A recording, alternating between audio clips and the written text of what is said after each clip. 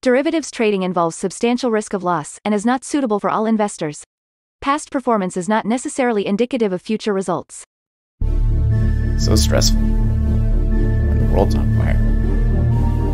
Good God. I can't look at this, guys. Like, my strategy is you buy it and you hope that you got a good spot. Yeah, but we all think you're crazy. You don't fight this. No way. The markets are freaking out and you don't think that anything is wrong? Come back tomorrow and I'll lose it all. Should be fun. Good morning, everybody. It is the 30th of June, last day of June. Everyone kind of got an interesting setup. By the way, you'll notice we don't have that no card thing, so we fixed all that. Anyways, coming over into the charts. You just go right into it. Well, yesterday, actually, let's look at it from a footprint chart. So yesterday we had a push down over here below 3,000. Excuse me.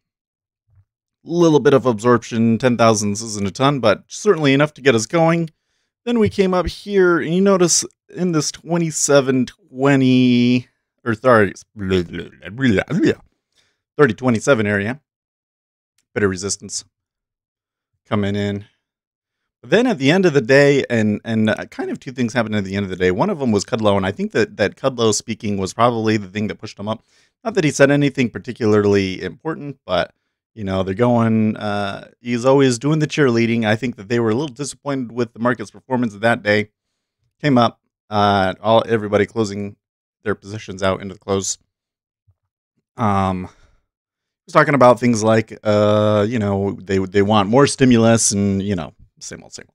So I think that this move right here is a little weak. This structure in through here. So you can see that they're already testing it. If we come back to this chart right here, you can see more clearly that yesterday's close, not able to hold it overnight, a little momentary push through it and then failing again. They may, like I said, they may try and push down to here. Well, I mean, they've already retraced it, so maybe not. But you can kind of see there, that's the technical setup. So take from that what you will. When it come back to these charts, some of like these volume profiles and stuff, okay, you can see that here in the E-mini, we're in a pretty good down channel. So if we did get a sell-off and they decided to go for 3,000 again, you know, that could be significant. On the other hand, they could try and push above the Thursday highs at 30.81. That would be, you know, I think bulls would love that. A couple of, but also something like really big deal is the treasuries continue to move up. So after all of that bullishness yesterday in the ES, I mean, I guess it was mildly bullish, but despite that, they continued to buy the treasuries the whole session and going even into like after the E-mini close, buying in the treasuries overnight, a little quiet, and now here again this morning, buying. So something is going on in the E-mini, or sorry, in the 10-year treasury that we need to pay attention to for sure. Oil had a okay yesterday, kind of doing the same thing as the E-mini. Gold taking a hit this morning. In fact, when we come over here to currencies, you can see there's some dollar strength today, although reports I'm reading is that there's an expectation that there will be a lot of dollars selling as people rebalance their portfolios for the end of the month. Now, and this is the critical fundamental backdrop that we've got going today that I think could make today difficult trading is that there's been a lot of talk about end of month rebalancing. People saying that there's like $5 to $10 billion worth of portfolios that need to rebalance. Now, my thinking is, why the hell wouldn't you have done it on Friday? Like, I know that today is the last day of the month, but Friday you had what is usually the highest volume, the highest volume trading day of the year in the Russell rebalance. And you wouldn't use that to do your end of month rebalancing too? Okay, but the treasuries are still moving up. All right, so that's kind of what we're going to be looking at. Oh, so we got some news today. That will come in here. Nothing at 6:30, but we do have the Chicago PMI at 9:45 Eastern time. Remember, the Chicago PMI is released to subscribers 5 minutes early, so be watching the tape. 9:40, that's when it's released. The pro traders, they're gonna have that. Okay. What else do we got? Oh, got a little bit of a sell in there. Actually, a pretty strong sell. That might be some news. Oh yeah, that is the news. So Canadian GDP negative 11.6 versus negative 12.2. Moved him down. I wonder why they thought that was bearish. I mean, it wasn't as bad as expected. Actually, this one, the estimate was negative 13, so it was actually a lot better than expected. And I think we also have, we got consumer confidence at 10 o'clock as well. So these two numbers are important. And then we have all of this other stuff going on. I think we may find that the beginning of today will be a little choppy, but we'll see. I guess one thing to say, though, is that this is a day where, institutions need to make their moves. And so your technicals probably aren't going to be as effective today. The retail traders aren't going to have much sway over this market because the pros are going to do what they got to do to meet the mandates set by their portfolios. Blah. Make sense? Okay, so let's make sure got everything set up here. Text to speech going. Cool.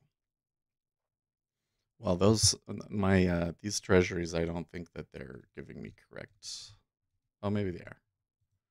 Pretty narrow overnight range, but still higher.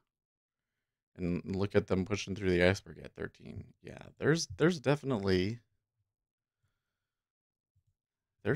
some real strength coming in here, but I don't know 100%. 100% what's causing it. Let's see here. Anybody saying anything? Let's see here. White House wants to give Americans a back to work bonus. Yeah, well, giving them like some incentive to come off the payrolls because right now they make more. Yeah, that's a problem. Try to warn people. We came to warn you.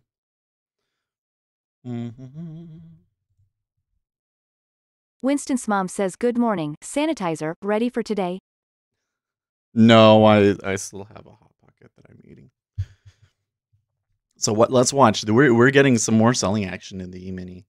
So I wonder now they're gonna push those lows and push below. The thing is that I feel that because that end of day rally, like listen, end of the closing prices don't matter. I think that if there's any technical indicator that is weak, that people believe works and absolutely doesn't, it is things based on closing prices. So, we had yesterday's close around 30.47, and this whole move from about 30.30 to 30.47 that was caused by Kudlow talking is suspect and is a weak target. So we'll see. They're gonna go for it. We'll see where they get to. I could predict that they're probably going to make that test, but I can't predict if they're going to get below 30.30 and hold. And quite frankly, the fundamental setup here is such that we know that people may have moves, but there's no way for us to calculate it. I mean, lots of people are trying, but they only know how much the portfolios will need to do. They don't know how much they've done to rebalance.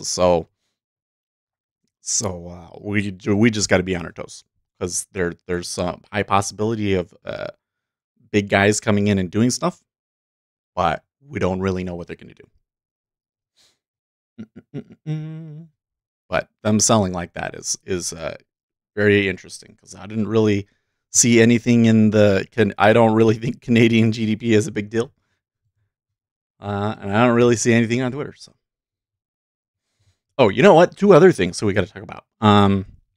Before I start stuffing my face, Joe Biden yesterday coming out saying that in a private meeting with donors that I'm going to rescind most of the Donald Trump tax cuts, and a lot of you guys aren't going to like that. Yeah, a lot of guys really aren't going to like that because you know what? Geez, like my own senator. So I know a lot about this because Orrin Hatch, he was on the finance committee, and this was his thing. Like the reason that Orrin Hatch stayed in Congress for so long was because he wanted to pass that tax reform, particularly for corporations. And the way that the tax reform worked fundamentally changed the way that U.S. corporations were taxed and made them much more competitive globally. And we saw it the first 2 years of Donald Trump's presidency. Tremendous amounts of money came into the US simply because of the change in the tax code. So that's a significant change that Joe Biden is proposing that business is not going to like. So I think that that's a really important thing. There was a lot of this talk like nothing is fundamentally going to change. You can actually see when you go on Reddit and the shills, they're already talking, they're already picking up on that oh, Joe Biden said nothing fundamentally is going to change, but this says that he's right. Nothing is fundamentally going to change because we're going to change the tax law back, but it is a fundamental change from what it was. But I think the end result of this is going to be that people are going to say, "Oh wow, he's totally willing to. He really is going to go along with the Democrat, wish list of things." And when you start looking at those, a lot of them are not good for the markets. Okay. But we're also looking at this point where like Joe Biden's poll numbers are probably a little high. So I'm sure that it will come back at some point. Always pendulum, always swinging. So there was that. There's that story. Then the other story that's going on right now is that the Trump administration is under pressure from reports that there was that Russians were paying fighters in Afghanistan a lot of money if they were able to kill a U.S. soldier. And there's a lot of back and forth about this. I would just sit and watch because, man, I'm like even different sources are saying different things. So NBC is saying that Donald Trump wasn't briefed on it, and the AP is saying that he was. So it sounds like the AP has a source that has an axe to grind and is saying one thing, and the administration is saying something else, and people are just kind of believing who they want to believe. Uh, just watch. Just watch. Something like this usually blows over, but we will see. So I'm just sitting here on the Hill coming through right now. National Security Advisor says Trump was not briefed on bounty intelligence and condemns leaks. It bothers me when you're using national security measures, issues of national security for a political purpose to hurt the president. This is so dangerous to democracy, guys. This is so dangerous to our country. They need to find the people doing this and stop this shit. If it was Obama, it would be. I mean, if it was Obama, I probably would feel upset that Obama is not protecting the United States. But even then, they shouldn't be leaking it. They just shouldn't. So yes, so you may see the market react to some of that, but I would not jump to any conclusions. Okay. Right. Let me eat some food. That was a long intro. It's like 20 minutes of blabbing just there straight through. How are you guys doing this morning?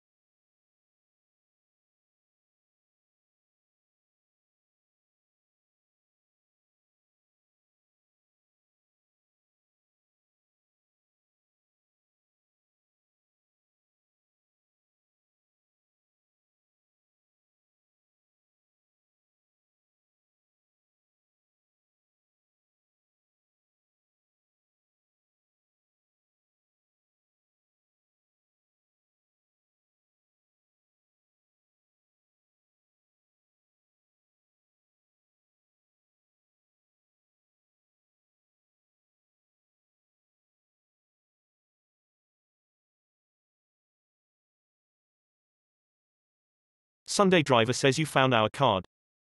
Your card? What are you talking about? I don't think I found. Oh yes, yes. My father brought it back. He brought it back to me yesterday. Man, now I'm looking. Now you can see that this blemish on my forehead. It's funny how strongly those stand out on the camera. I need to figure out what my deal is because like I had one here, I had one here, I have one here. This one won't. There's like nothing in it. It's just there.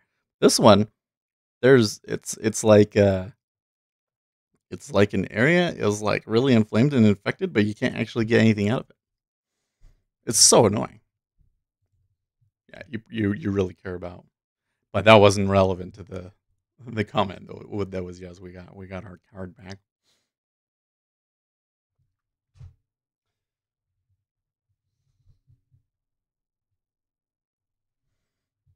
Need to, yeah. Anyways, in addition to that, we did a bunch of stuff. I don't know if you can really see it, but nah, you can't really see it. I have stuff all over the floor because I was reorganizing some of our tech stuff. This monitor here on the left, the power cord on it is acting finicky. I Sunday think I found a Driver says go replacement. to the doc. They'll get rid of it. I had a lipoma on my back once that I didn't even know I had. Oh yeah, maybe that would do it. I need to go to a couple of doctors. Dude, so can you tell me? I've been trying to figure this out. I keep doing like Google searches, and I don't even know where to start. But my elbow, like literally right there, there's like a chip in my elbow, and it's been there for years, like my whole adult life. But it's starting to hurt, and it's like a divot in my elbow. So I'm thinking like they need to like fill that in or something. I mean, like it should be a simple surgery, right? But I don't know what kind of Winston's doctor you mom go says to. those look like bug bites. 3 might mean bed bugs, but more likely they are fleas. No, it's a zit. It's a zit. This one popped and it was just fine. This one, I don't know what the deal is with it. It gets in that kind of softer forehead skin, and sometimes they just don't want to come out because there's no path through the port to the skin. Those are the ones that can get really bad. The thing that frustrates me is that if I leave it alone, then it'll just get hard and then it doesn't go away basically.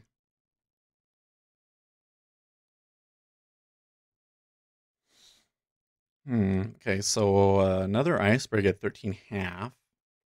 5-year came down a little Winston's bit. mom says, do you have any tea tree oil? Tea tree oil, what? No.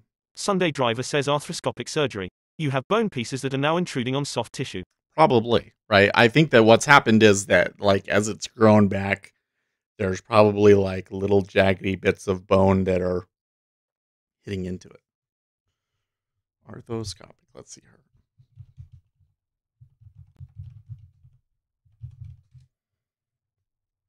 Oh, right.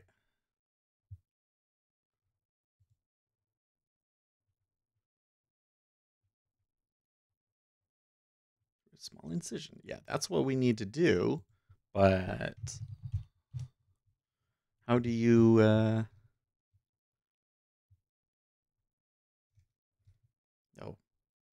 maybe I need to do elbow arthroscopic surgery.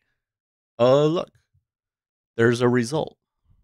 Elbow arthroscopy, Salt Lake City.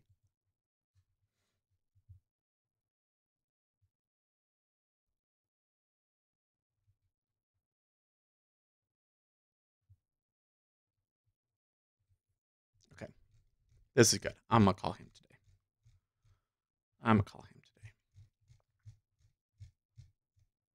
See if, well, I have to see if they're in my network, but probably he is because we only have one healthcare provider really here in Utah.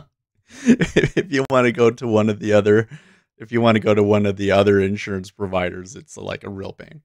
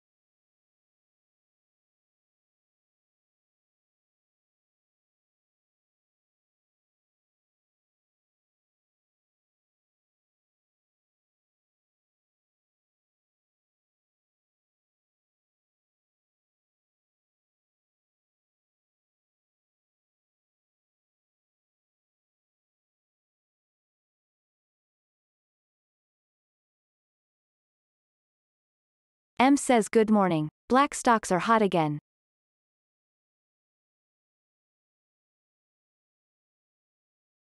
You say so. Sure, stocks do lots of things that I'm not aware of.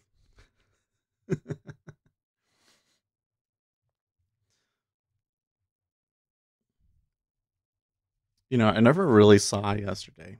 Let's go back and look. I never really saw much analysis of the rally yesterday in terms of like who moved and M stuff. says NFLX allocating 2% towards black I did see financial that. services.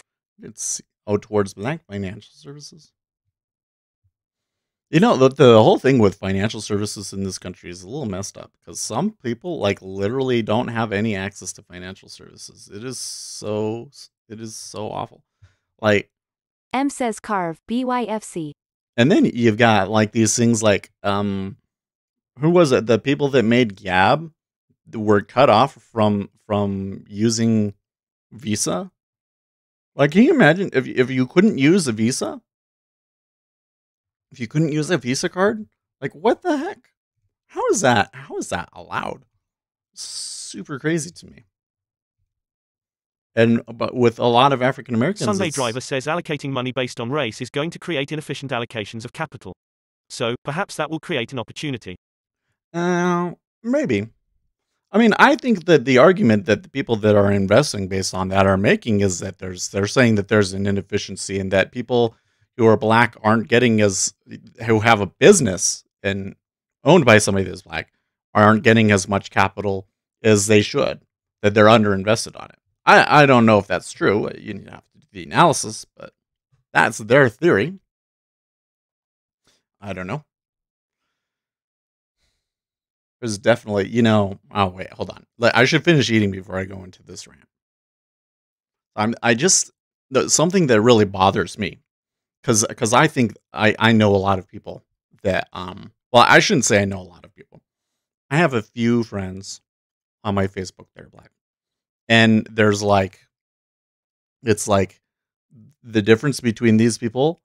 Like I have one guy, he's really good. Well, he's a guy. He's married to a white girl, but they have a couple of kids. She's actually pregnant again. I was kind of shocked and jealous. I was like, because they had a kid around the same time that we did. Now they're having another one. And I'm like, oh, I want another one. But he's great. And Sunday Driver says I've worked in banking. Not true. Lenders just want to make money with a reduced risk. Well, so the thing is that if you live in a neighborhood, there's not even a bank, right? So they don't actually have any practical way to access it. Anyways, so this guy, of course, he does support Black Lives Matters and everything like that, but he's also like, you should be responsible. These attacks on people are totally wrong, and you are ultimately responsible for your destiny. I have these other people though, and I wouldn't even say that it's just like that it's because they're black or even that they support Black Lives Matter. It's really the people that are like it's supporting like anarchists and communists and maybe not fully realizing that that's what they're supporting, but they are like far left. And oh my gosh, the shit that they post, it's like it actively makes you ignorant of how the economy works. Hold on. So I'll expand on that a bit, but I'll let you guys comment on that first.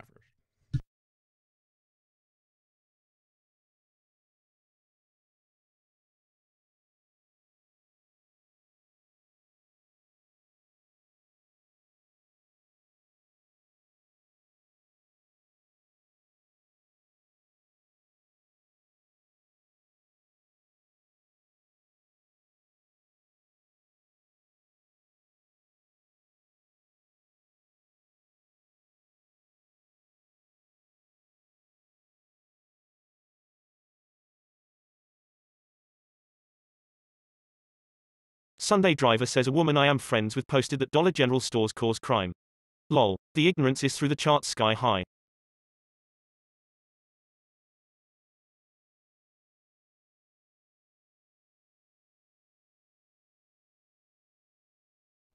All I know is that my wife and kids love the dollar store. They love the dollar store.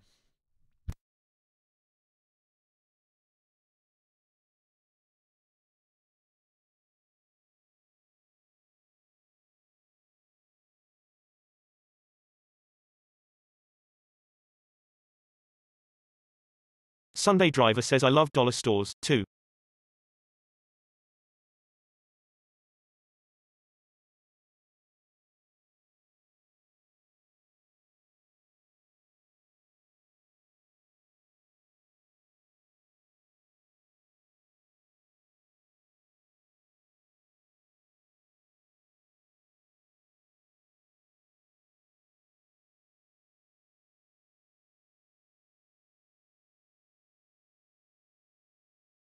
So let me give you the example that I was seeing yesterday. I had Sunday this friend. Driver says here's a tidbit.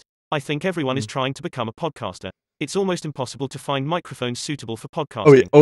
There 100% is Sunday Driver. So this capture card that I have, that I use for the web card, why am I having trouble talking today? I need to do some diction exercises or something. The Elgato 4K Camlink capture card that I use to use my Canon with the OBS software. I think I bought it. I was looking for a good deal, and I think I got it from somebody else for like $90 or something like that, right? And people have been trying to sell these on eBay for like $500. And Elgato didn't have any of them out there. Now, my understanding is that Elgato went and like ordered a huge reprint of the cards, and like they introduced a ton of new supply onto the market, and that eventually it's supposed to work its way out. But oh yeah, people are absolutely Winston's trying mom to says do it. I don't care for Dollar General overall, but dollar stores are fun. But not Dollar General. I don't even know what the ones. I thought that the ones that were in my area were local, but I guess there are national chains. Gary Rich says if one views things via black, white, brown, yellow, you are institutionalized, individualized plain vanilla moron. Yeah. Well, so let me tell you that here was the issue or meme that I was arguing with somebody the other day, is that they were saying that capitalism had Sunday fooled Driver says I everybody. can't find the Blue Yeti I want.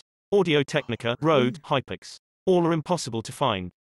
Even not online. I mean, that's something you should buy online. Don't get the HyperX. The roads are good. The roads are good, but really, if you're starting out, the easiest is the Blue Yeti. Winston's mom says Gary Rich good morning. There's another one. Who was it? Oh, Elgato. Elgato has a new microphone out, and it is really good. They have a new, and everything that I've read about it says that this is like the Sunday new thing Driver to get. says I've been looking online. Always sold out. They might be sold out, but the new ones, the new Elgato microphone is probably your best one to get right now. Sunday Driver says I'd like to get the Blue Yeti Pro. I wouldn't necessarily go for the Pro. Like the big advantage of the Pro is that it has an XLR mic thing, but it doesn't really change the quality of it. It's kind of, yeah. There's not much. I don't think there's much point in it. Anyways, back to what we were talking about. So here was the issue that I saw. They're saying capitalists have fooled everybody into thinking that China stole our jobs when it was really they exported them all. And I was like, okay, yeah, but you realize that the reason that they were able to export all of the jobs is because China artificially manipulates their currency and makes it so that doing business in China is cheaper than manufacturing over here, right? Like China has done things that are explicitly against the trade agreements that have been made in the past. They cheat, and they stole jobs, 100%. I don't even think that at this point that's like an arguable thing. I think that everybody agrees that China has done some pretty underhanded things in regard to international trade. Now, their response was, well, the companies could still choose to just not export their jobs. It's like no. Because if their competitors do it, and their competitors are able to put out a cheaper product than them, you're just going to lose market share and go out of business, guys. Right? Like, I think that most of you guys understand that the way that China has been behaving So it negatively impacted manufacturing in the United States. But their whole thinking was just like, well, no, you should, doesn't matter if you lose money on it. You should just do the right thing. It's like, it's way more complicated than that, But the thing that was so striking about it to me was that the opinion was essentially like, business is bad, and because I don't like the way that business is, I just shouldn't even get involved in it. Do you see how people that they get caught in the socialist or the communist mindset? It's like it keeps you poor. They want. I really think that some of these guys promoting this ideologies, they want to keep you poor, because if you were actually successful, you would go back and say, "Oh, no, actually, anybody can be successful if they try hard and they find value in the economy, and everybody in America has the opportunity to be able to do that. You just have to continue working, and maybe you need eventually a little bit of luck will play a part of it, but eventually you're going to get lucky, and you don't have to be like super rich, but you can certainly at least pull yourself out of poverty if you try." And there's a lot of people, especially in the African American community, from the stats that we have, right, that have picked this up and started to say, "Oh yeah, I can be successful in America. Let's start a business." And then what do? They come along and they say, "Oh no, you shouldn't have small businesses," and they destroy them all. Right? It's like these ideas are there to keep you poor. And it was so stunning to me that somebody could be so willfully ignorant about how economics work. You know what I mean?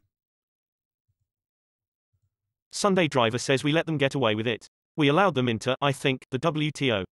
Yeah, we shouldn't Sunday have. Driver says libertarians are dumb. They act like China was doing us a favor because they sold us products at a lower price at their expense. Dumb. Yeah. Oh man, you know what, Sunday Driver? I hate to admit it, but I 100% agree with you. I am not a libertarian.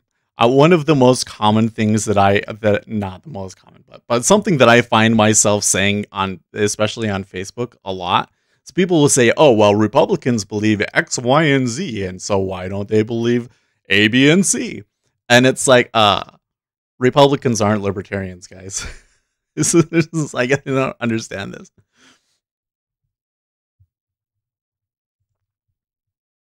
Winston's mom says the police synchronicity, meaningful coincidence. I like you, Gary Rich. Was that a song? Oh, by the way, while I'm thinking about it, Gary sent me where did you get that from? You sent me a PDF that was, I thought it was maybe a book, but it wasn't a book. It was an overview of like 15 to 30 books that this guy thought were good trading books. It was interesting. I need to look through it again because I don't know what was on that list that really hits what I want, but I don't know. A lot of it was just trading. And I'm still of the mind that, like, when it comes down to like, okay, here's a technical analysis and how you use it and stuff, it's like, I'm just not interested in the technical analysis right now. If you're going to give me something with technical analysis, it needs to be something really complicated. But let's not get into that right now. There's other things to talk about. What was that with the? Oh yeah, I don't know why, but all of that made me think about all of the social media censorship yesterday. Have you guys heard a lot about that? Off to another Zoom meeting. All right, so see you later, Sunday. Sunday Driver says off to just another fucking Zoom meeting. See you later. I was looking at some of the guys, because one of the guys that got banned was Stefan Molyneux, and I wasn't necessarily like a huge fan of his, because he was constantly talking about stuff that I just don't find interesting. Like one of the things that he made an episode about was the evidence out there about IQ differences between different races. And I've read about this before, but as far as I can tell, there's a lot of debate over this, and not a lot of research on it. And so he was going through all of this, and every time that I see that, my immediate thought is, oh yeah, this is that Richard Spencer stuff. This is what those crypto Nazis are always pushing. So he was pushing that sort of stuff, but his channel was always very much like, here's all the facts, and I'm going to lay it out for you, and he was very good at that. I thought that he was very fair, and another thing that I liked about him was that he was always, hey, don't fall into the extremist violence sort of a thing. Because that is something that has definitely been happening. Is like a lot of people I'm seeing are getting Winston's into mom like... says Sunday driver Zoom. Zoom, may there be alpacas at your Zoom. May there be...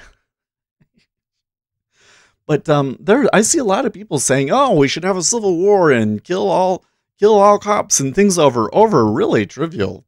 Like, I just don't think that you sit down and you say, oh, okay, because a black guy got killed by the cops and now they're prosecuting those cops for potentially murder, that means that we should kill all cops. That's like, okay, that's extremist nonsense. And or you see somebody that's pushing that sort of stuff, they're pushing violence over where it's not needed, frankly. And, well, I mean, violence is almost never really the solution, especially in American society, because we have an effective political system that allows us to deal with issues without having to resort to violence, okay? But Stefan never fell into that trap. He always was saying, don't be violent, guys. Always, no matter what. 100%. And then YouTube banned him for promoting hate and stuff? Like, what? What is it? Give me one example of something that he posted that was promoting hate. Facts. You'll post facts. Sure, but promoting hate? No. I have to say, I don't think I'm next. I think Wall Street Bets is next. You go and you read that subreddit, there's a lot of they call Uzi people Knesset gay. says it's because Stefan often discussed the bell curve. Yeah. Yeah, he was talking about like I was saying, he seemed to be interested in the subject of if there was IQ differences between races, which I think is a silly subject, because when you look at IQ, the differences within any one demographic group are going to be so significant. Uzi Knesset says race and IQ is a verboten topic. Yeah. It's just like trading, okay? Like if I look at trading and I've got a bell curve, right? I can look at something for a bell curve. It doesn't really help you in trading because you might know what the average is and what the probabilities are, but it tells you absolutely nothing about what this one particular instance that we're looking at is going to be like. And it's the same thing. Like you have a bell curve, the differences between people, even within a whole race, are so significant that on an individual basis, the bell curve, it doesn't matter. It doesn't matter at all. And it's completely useless in terms of making any kind of policy. I guess it's interesting for scientific reasons because you'd want to know, okay, maybe what are some genes and things like that. But I don't even think that we know enough about IQ tests and Uzi Knesset says what I don't matters believe he to was so them. much a proponent of it, just often discussed it in, Yeah. if it were true, humanist solutions to correcting it. Yeah, maybe. I mean, one of the things is that the argument is that we don't know if our IQ tests are really effective enough to be able to tell us something like that. And I think that they're probably right. So when I look at IQ tests and I read about how they work, it seems to me that just knowing how the IQ test would work or being within a certain culture would make a significant difference in how you ended up performing on it. Because the way that you, let me put it this way. We say that IQ is not variable. That's true that your IQ tends not to change, but that doesn't mean that it's like 100% determined by genetics, right? What you do as a kid in particular makes a significant difference into Uzi which, Knesset says what's happening you know, online now is a purge of anything that can be related to Trump. They're trying to demoralize his online base to change the outcome of the election. I think so. I don't think it's going to work though. I mean, man, they've got their own website on the Donald.win, and they're pulling more people into it. And if I was Reddit, I would be concerned, because this is always how it starts, right? Is that the new platform comes out, and the reason that people like the new platform is because they can access edgy content that they can't get elsewhere. Uzi Knesset says yeah, it may not. But the fact that they're trying it all is a bit scary. It is a bit scary. So I was going to say, when you go to Wall Street Bets, it's really common to call people like gay bears and autistic. There's a lot of insensitivity in there, and I don't think that it is necessarily thought of as this way by the majority of the participants, but I think that it was very much started as a right-wing kind of, screw political correctness view on the markets and stuff, and I think it kind of started as a right-wing thing. And now it's gained more mainstream popularity, but the culture has remained that way. And it is very much in the same vein as a lot of the things that they've been cracking down on, particularly on Reddit. So I think, though, you know what, they're Uzi a little Knesset bit bigger. says it's like I told some friends of mine, when the authorities go from telling you not to go outside because you can die to go outside and protest racial injustice solely based on politics. Yeah. Well, it's Uzi Knesset says should it scare should you. fucking scare you. Yeah. And oh, wow, the way that she said that. Wow. Wait. Uzi Knesset says it should fucking scare you. Must be the ... at the end of it that she read the end. That's so... Tell you what, sometimes that text-to-speech thing is really amazing. No. So I say Wall Street Bets is next. But then after they take out guys like that,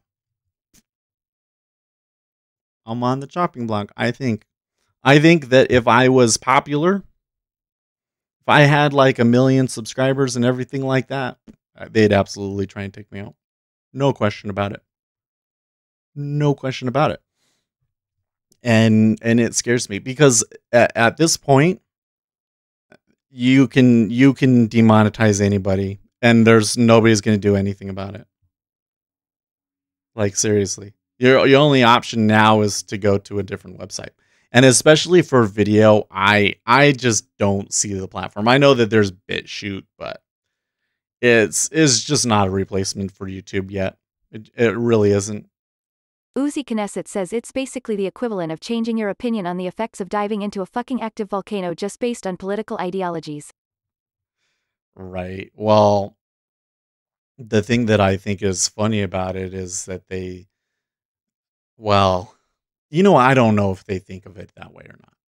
I think the people that are doing this have a particular ideology, and they say, under our ideology, these are the types of behavior or content that are harmful to society, and we should not allow that content on our platform. I think that they're being honest about it. It's just that some of the things that their ideologies say about what is okay and what is not are insane. Like, if you read these new rules on Reddit, they're like, okay, like we should, people are people, and we shouldn't promulgate hate or violence towards, vulnerable or minority groups. They have to include vulnerable because that would be women, because women are actually a majority in the country, right? So you have to say women are vulnerable, and that's why they're protected, right? But then they also say, at the end, they specifically say, but it doesn't. This doesn't apply to all groups. So basically, the gist of it was, you can hate and promote violence against straight white males on Reddit, but you can against minorities and women and stuff. Which it shouldn't. It should just be none at all. Please take a quick second to hit like. Thanks, thumbs up. Uzi Knesset says hate or violence is fine, only for white men though. people really miss the fact that this is how you create white supremacists. Well, and the thing is that I think the reason that they put that in there, or they had to put that in there, was so that all the Antifa subreddits could continue to go on, right? Because the Antifa subreddits were basically like, kill all Republicans, based on the opinion that their Republicans are promulgating hate by Uzi not Knesset joining the says movement. exactly. That all Republicans are fascists. This is the insanity that's going on. So they give this little opening, right? And then they make it so that they can just tear it into this huge thing, and now all of a sudden it's okay to just hate anybody as long as it's in line with a certain political ideology. It's crazy. It's crazy stuff. I can't believe that they don't see the problem with this. Because it's not just a problem like from an ideological perspective that like, hey, like we just shouldn't promulgate hate and violence against anybody. Like I think Richard Spencer is a shitbag, but I'm not going to tell you guys to go out and punch him in the face. It's not okay. That's not the way that we do things in our society. Maybe there are times when like revolution and violence is necessary, but we are not anywhere remotely close to that. All right. And what you're going to do is you're going to turn your website into a shithole. I'm telling you guys, listen, I've been through this.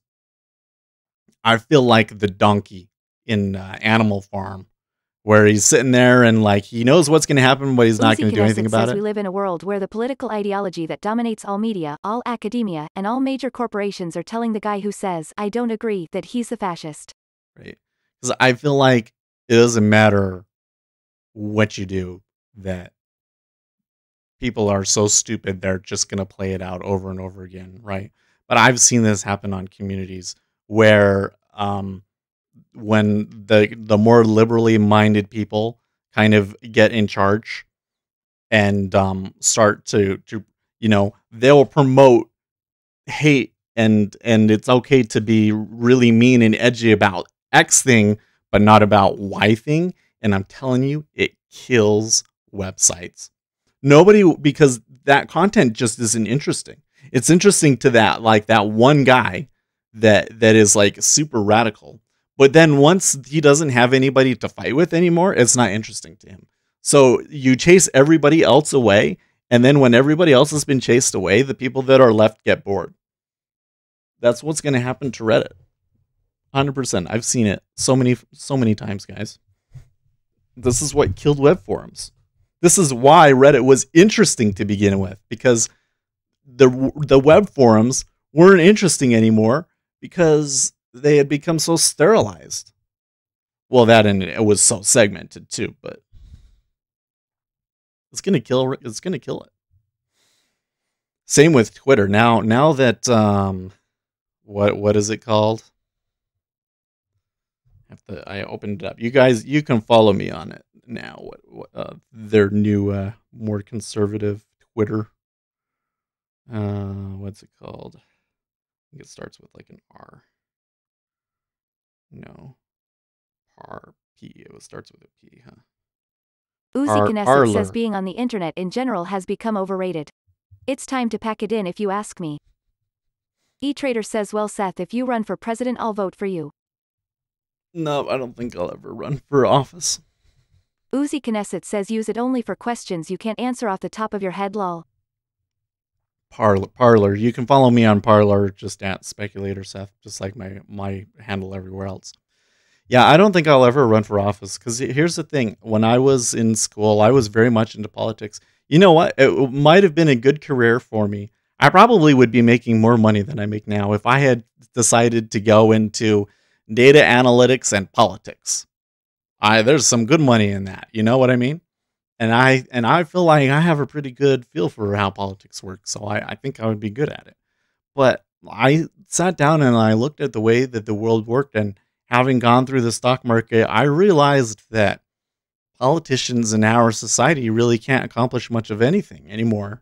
They are complete slaves to whatever the loudest mob of their constituents tell them to do. They have no real power. all of the important decisions in this country are made by small business owners, and that's really the way that it should be. And that was where I realized, like, if I wanted to make an impact on the world, I was better off doing it in business, understanding business. And so even though I'm still interested in the politics, and I totally go you know, help helping people understand what's going on and everything, I didn't base my life or my career on it, because and there's consequences to that, right? One of them was that I said, look, if I'm not going to run for office or do any of that, I can say what I want. So I say what I want. Um, does that mean potentially, if I ran for office, somebody could go and watch through the thousands of hours of content that we have on this video, and probably take something that I've said out of context, or maybe something that I said where, at that time it didn't really seem like bad, but in the end it was not the smartest thing to say. Probably you could find something.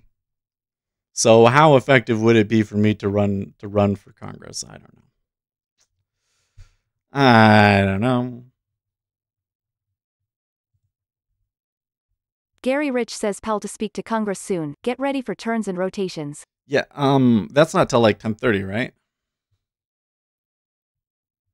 Yeah. 10:30 my time, 12:30 Eastern time. The next thing is the Chicago PMI and then the consumer confidence. Remember that the PMI gets released 5 minutes early. I think until that happens, you notice here the market has been relatively constrained. So there's a lot of fundamentals that are going to hit this market. But I think you're right, Gary. I think today is going to be like, whoo, whoo. Gary Rich says, welcome Rip Van Winkle on the politics of politics. All are slaves to politics. Watch that say what you want statement. You are at risk to get cancelled by the mob. Right. E-Trader says FOMC today. Well, that's where I'm saying that, like, look, if I was popular, I'm sure that the mob would already come after me, just because I'm Republican, frankly. Just like, honestly, in the environment that we have today, just being a conservative voice and being an effective voice that is convincing to people is a big enough sin. So if I was popular, that would be an indication that my message and what I do was, what is the word? Getting through to people and was effective. And so there would be people that would be trying to get rid of me. There's already, even not being popular, there's people that have decided to make it their life mission to make life difficult for me. It's just absolutely crazy. But look, man, that's me. I don't give a fuck what people think. I am overly analytical. The emotional aspect is my emotions are like deadened. And that, the sorts of things where people try and bully you and shame you and things, it just doesn't get to me. It just doesn't. It's annoying. But some people are like, oh, everybody hates me. They want to cancel. I'm like, who cares? To me, that, like, I revel in that. I love it when people are pissed off about what I say, because that means that it was effective, right? Gary Rich says, yeah, you better care what you say. You need your job and can get canceled. Yeah. Well, now the split side of that is that I don't sit down and I say things that are clearly dumb. Okay, like the things that everybody would agree you shouldn't say that. That was offensive. Whatever. I don't think I've ever done that. I'm pretty cognizant of, like, where the lines are in society, and what are, I myself, I think, particularly because I was raised Mormon, and, like, we don't even swear, although somehow I picked up swearing and I don't know how. You know, that they're very much about, be careful about what you say. So Anyways, um, but to something that Uzi was saying earlier, that was like being on the internet in general has become overrated. I totally agree with that statement, man. Like, I remember a couple of years ago, I don't want to say that it was like the peak of this was before Donald Trump's presidency, but maybe it was. But it used to be that it was like, hey, what you see on social media isn't real, right? What you see is only like the best parts of people's lives.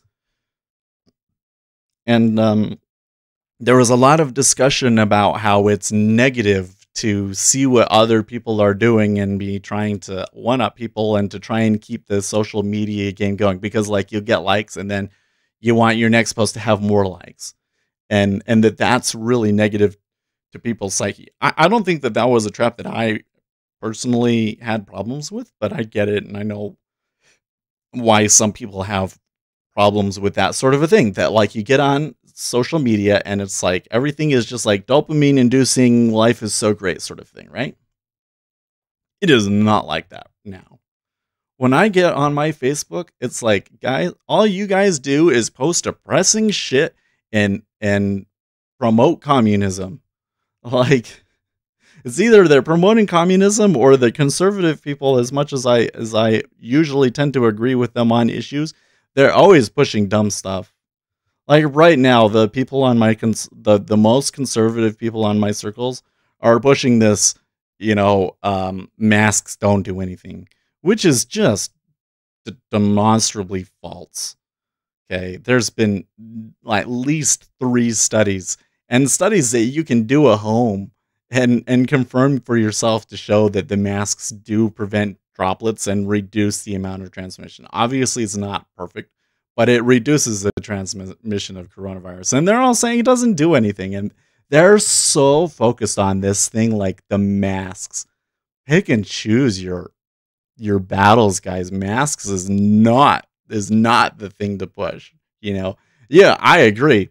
Shouldn't be law to wear the mask, but we should be encouraging people to do it. I just, but that is freaking Facebook right now. And then the rest of it is depressing stuff. It's not like, hey, like I have, baby. That's like what Facebook is for, man. Is so that I can take pictures of my kid, and all the people that can't be here with me every day can see what is like with our new child. Maybe I should be posting more pictures like that. But jeez, it's not anything like it. And I get online now, like when I go on Reddit, I'll go and troll the trading forums and stuff, but it's just not interesting content on there anymore, man. It's just not fun anymore. Gary Rich says, at times I feel like the only man on an island surrounded by an ocean of shish. It's arrogant for me to say that, but that's my intention. But see, everybody feels that way, right? They've moderated it and set the incentives on social media in a way and such that nobody enjoys it anymore.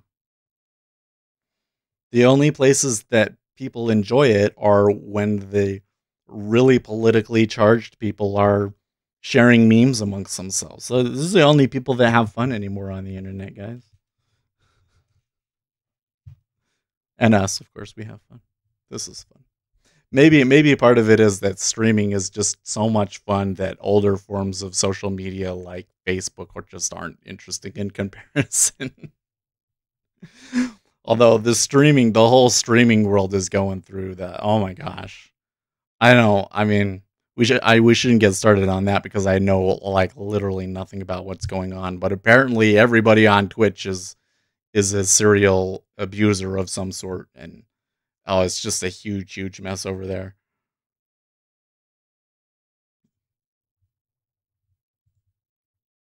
Gary Rich says 99.99% of social media is just an orgasmic orgy of fun. Maybe it's the way that what it decides to show me, because I don't see fun stuff on Facebook anymore. And when I go on Instagram, like Instagram art pictures, of people, but I don't really find those pictures interesting. One of the problems is that I think that the way that it's become kind of promotes really basic content, you Uzi know? Knesset says wait until influencer culture collapses. Biggest mental health crisis in generations will come. Yeah. Well, it's happening right now, right? Like, yeah, so one of the things on this Twitch thing that there was coming out was that they revealed that many of the big streamers that were doing charity streams were being paid to do the charity stream. They only did the charity stream because the charity paid them a ton of money to do it, right? There has been so much money thrown at video and streaming in particular that was unjustified, okay? Like, these guys are not putting together um, a professional product with enough widespread appeal to be worth what they're getting paid right now, and it's collapsing, and because the money's gone, and you're gonna see the same thing on Instagram. So you have all of these Instagram models, and the amount Gary of Rich money says at available for UCI them. don't say that. I like the butt models and cartel ladies shooting guns on Instagram. The number of models is like this, and the amount of money that's available for them now is like tiny. So you have all these models. I mean, because I know what it's like because I went through this with DJing. When I started DJing, man, like 2008, um, it was like Uzi Knesset says tongue out. the first party that I went to, it was all vinyl. They were all spinning vinyl, and it was basically like if you weren't spinning on vinyl, the promoters weren't interested in you. And that was the turning point right then, because then the next party promoters were saying, well, maybe we'll allow CDJs, of course. But then when they started, then it was all Gary Rich says sorry Seth, some of those Instagram models are making bank. anyways. So you came into this spot where it was like, okay, if you're the DJ and you're playing the main event and you can get paid and you can do that and you can play a club every weekend and you can make a reasonable amount of money with it, but certainly not a full career, but it's a good hobby, right? But then all of a sudden, because it had been opened up into the digital sphere and there wasn't any kind of barrier of entry based on the gear, the number of DJs out there compared to the number of gigs just like exploded, you know? And it became very hard to get consistent gigs. And the Instagram models are going to run into that. And probably they haven't even felt the real pain of it. It's going to go through. It's going to be just like in YouTube, right? So with YouTube, there was a time at the very beginning where it was like almost anybody that came in and started doing something even remotely professional on YouTube could come and be successful, right? Like a lot of the people that were making bank on YouTube in the early days were literally people just like this, where it was like they'd have a webcam and would just say their thoughts about a particular thing. Like Jenna Marbles is a really good example, right? She just would have a webcam and she'd splice it up, and it wasn't even a good camera when she started, right? This is a better camera than what most of those people had. And now it's like to be really successful on YouTube, you've got to have like really good quality audio, and you have to have really good. I've put a decent amount into our stream because you guys have been so great, and we have made some money from advertising. Here's the open, so we put it back into it. But RJ Wheel says Jenna. Oh yeah, gone. and Jenna is gone. She got canceled, didn't she? Well, she canceled herself. I digress. It's totally different. And one of the things that happened in the halfway through that point was that when there was the recession, in particular, when there was the 2008 recession, there was a realigning because people couldn't afford to do the advertising. And then there was another realigning when a bunch of advertisers were complaining about things on YouTube, and there was the adpocalypse. And after something like that happens, like the industry changes, this is going to be the same with Instagram models. You'll still have stragglers that continue to post stuff, but I already see it happening. The top people, of course, will continue to make money, but they won't make as much money as they used to. Uzi Knesset says Jenna Marbles, Shane Dawson, Dr. Disrespect, Jeffree Star, lol, all these people have closets filled with skeletons, haha. Now that I've been following the Dr. Disrespect thing, and that to me is so crazy that Twitch came out. So here's what happened with Dr. Disrespect. While we're watching the open here, it looks like so far there was a strong sell on the open, but the buyers are pushing price more. So I don't necessarily care too much. We got 10 minutes. We can keep blabbing for 10 more minutes, and then we got to focus. Okay, guys?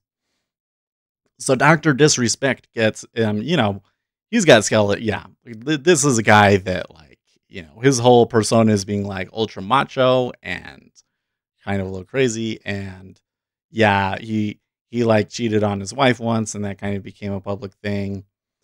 I'm sure that he's got many skeletons in his closet. And over the weekend, Twitch banned him. They did it on a Friday. It was totally like a Friday news drop, do it when nobody's paying attention sort of a thing. They banned him from Twitch. This is like their most popular creator, by the way, Dr. Disrespect. They banned him, and they didn't say why. So why? And they even like refunded all of his subscribers. It was things that they had never done with other people before. So everybody's wondering, why did he get banned? Did he get canceled? Did he say something like bad about Black Lives Matter? Is he involved in some of this, sexual abuse kind of stuff? Because that's everybody on Twitch has been talking about that and accusing different creators of doing stuff like that. Did it have something to do with when he cheated on his wife? Because there was this whole thing about he got together with another streamer at TwitchCon, but they didn't say. And then, so everybody's speculating, and then Dr. Disrespect comes out. So we're like, okay, now Dr. Disrespect's going to talk. Maybe we can see what happened. By the way, pretty strong stop run there on the upside at 45. He comes out and he says, Twitch hasn't told me why I got banned. So we still don't know why he got banned. And there's all these people running around saying, well, I know what happened, like that it's some sort of secret, but because of legal issues, they can't say. Maybe they know, maybe they don't. But it's just crazy to me that it has been 4 days now, and nobody has leaked what it is. Like, what the heck? It's either something really, really bad or something not really that bad, and nobody's actually saying anything. Anyways, it was just crazy. Yeah, and a lot of people assume that it's like a Me Too, or because we don't actually know why, so we shouldn't jump to conclusions on that one. But a lot of people are presenting it like he's getting canceled. So that's that thing. Kind of interesting. I don't know those other people, Shane Dawson and Jeffree Star. Don't know who they are. Okay, well, that initial pivot on the upside had some real strong stop run type behavior going in on it, but the overall cumulative delta continues to be negative. So this is a weird open.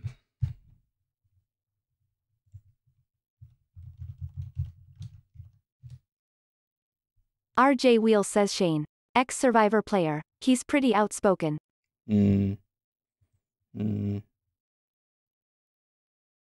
Yours says two-party extremism is dropping all logic.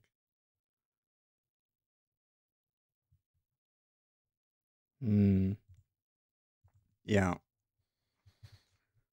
There was some real, on that upside, there was some real stop runs, but then I still see people selling it. So that's kind of interesting to me.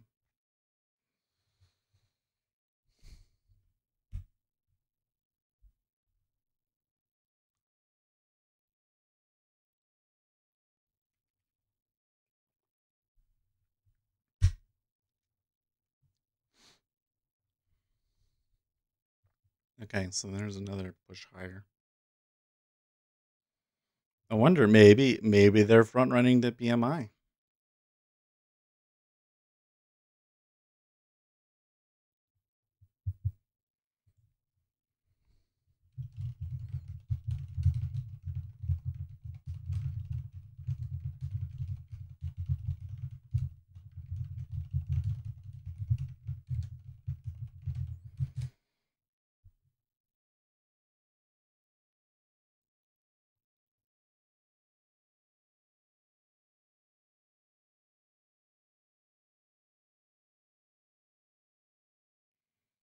Okay, so now they're about to make a new high in cumulative delta.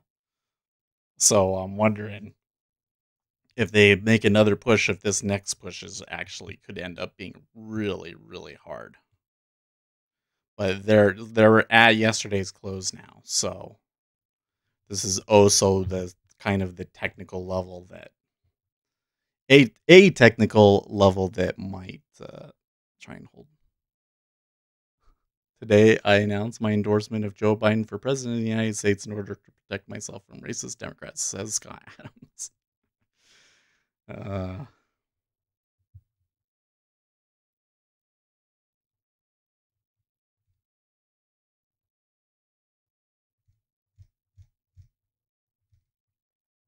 Rand Squawk tweets, Powell, economy entered important new phase sooner than expected. Recent data offers positive signs.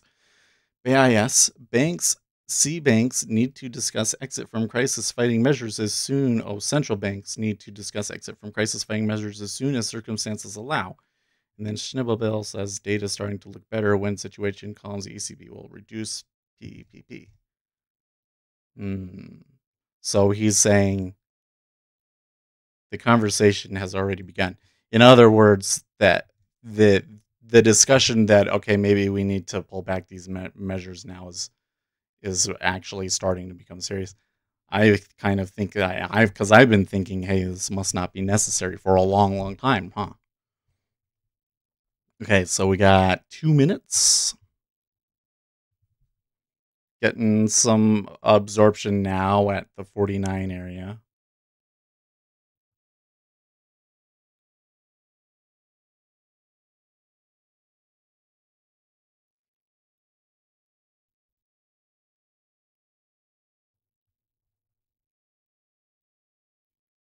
Dollar selling is flowing. Yep, I do see it. The 6E and the 6J are both moving, driving us higher.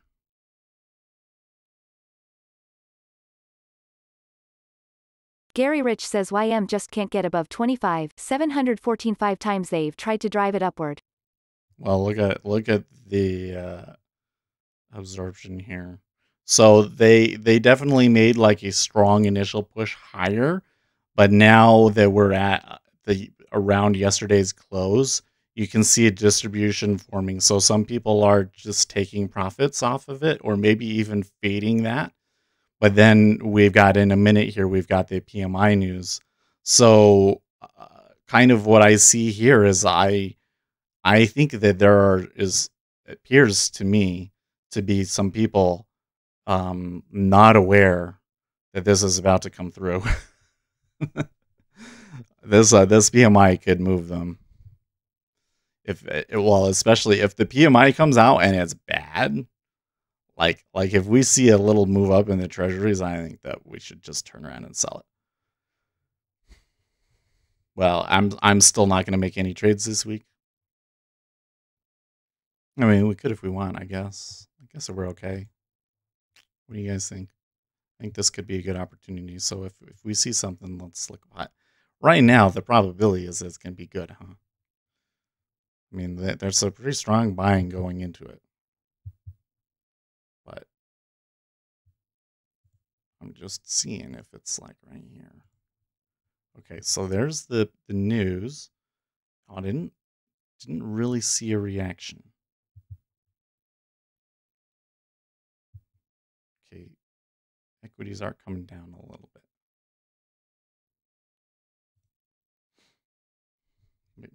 And the treasury maybe bid. Did I get it wrong? Did I get something wrong here? Is it 10 minutes, not 5 minutes?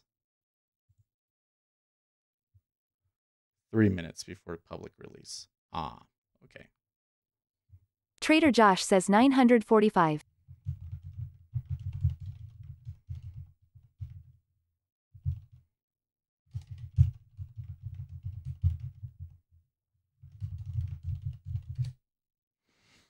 No, Josh, the Chicago PMI is released to subscribers 3 minutes before the public. So we're going to get the number as I thought it was 5 minutes. I apologize. It's 3 minutes. So we're going to get it here at 42.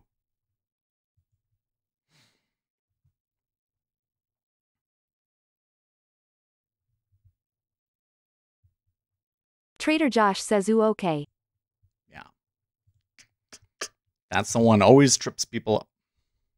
And it looks to me like that's what's happening because there's all this position taking up here at 49. RJ Wheel says another trade to VWAP that worked on YM. That also was major retrace area Gary. Dude, if this PMI number is bad, this is gonna like just get destroyed. Yep. Ba-boom. Okay. So the number must have been bad.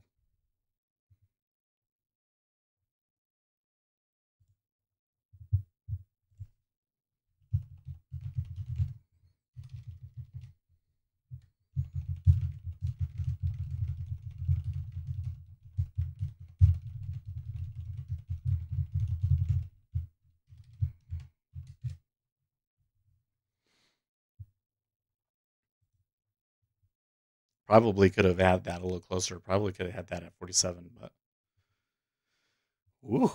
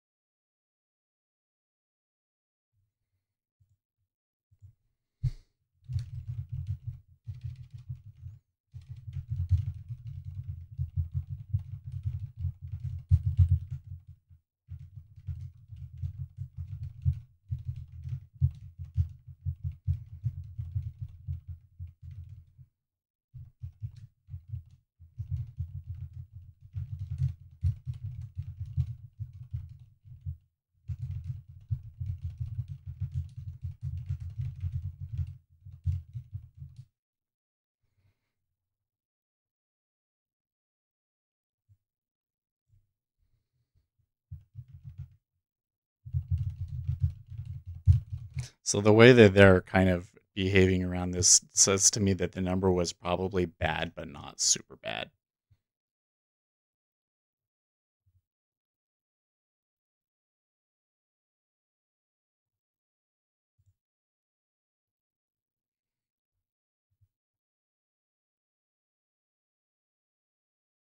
Okay, well, we got about 30 seconds.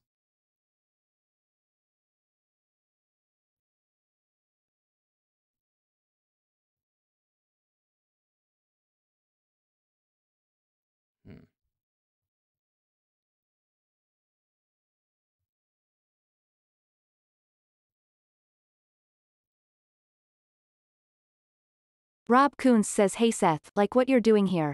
I've been tuning in over the past few days. Thanks for the heads up on Chicago PMI. Oh yeah.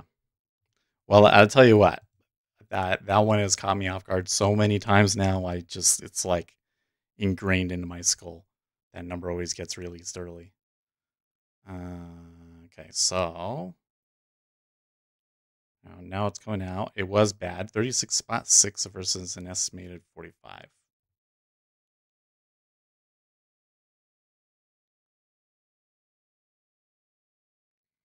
Market is kind of churning still. So it looks to me like after the initial news, selling and everything like that, and a lot of retail traders probably being caught off guard, that they still want to be long. But let's see. Let's let it play out. They might just need time.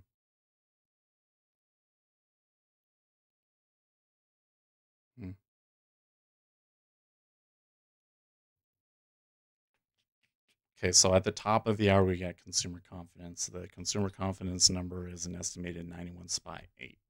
The previous of 86.6. So I don't know if that number is going to be that high. Well,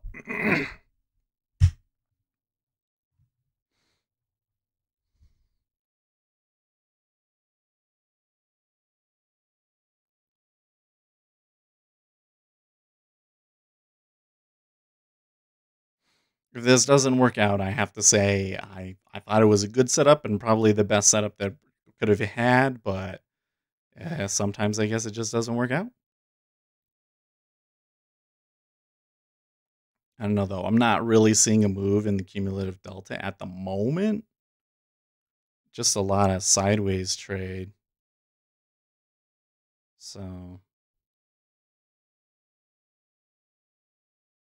probably there's a lot of people that are confused here.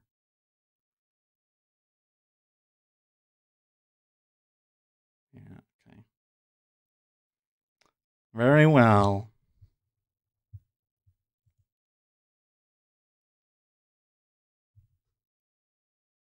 Actually got 11 on it, so we didn't really get the MFE that we would have really liked off of a move like that.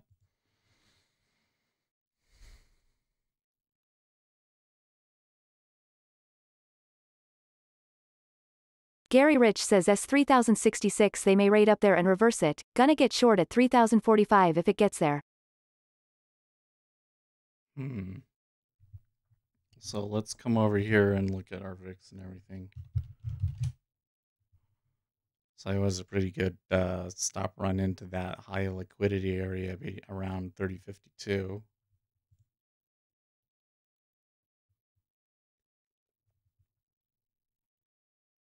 Upside is around 3069, let's call it 3070.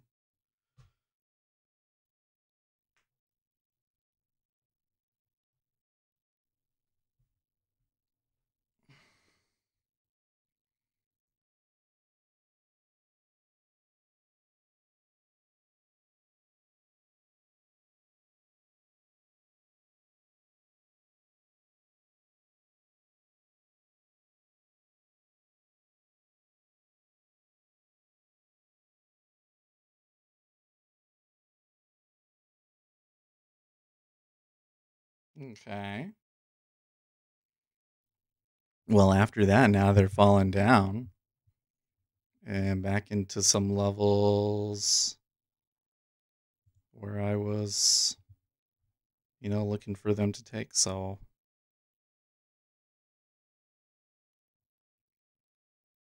I'll try a tepid one. No, I don't think that I had enough momentum on me on that one. Yeah, you see that? That sucks. That's not what you want to have happen.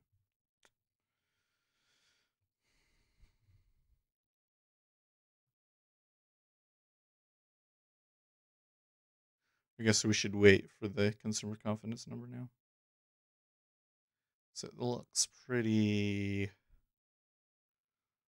How do we say? Oh, it's choppy. I mean, there's a lot of volume going through here.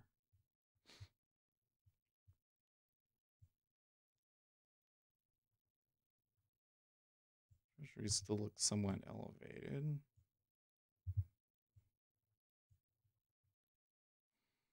There's also still this dollar weakness coming in.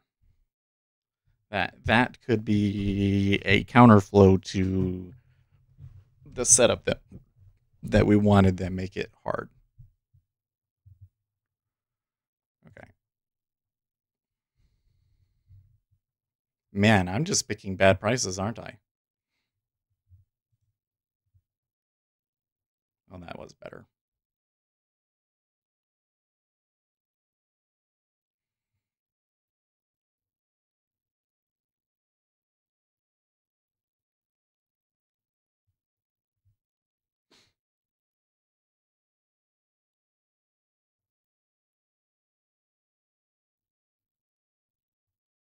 And now there's absorption at 42.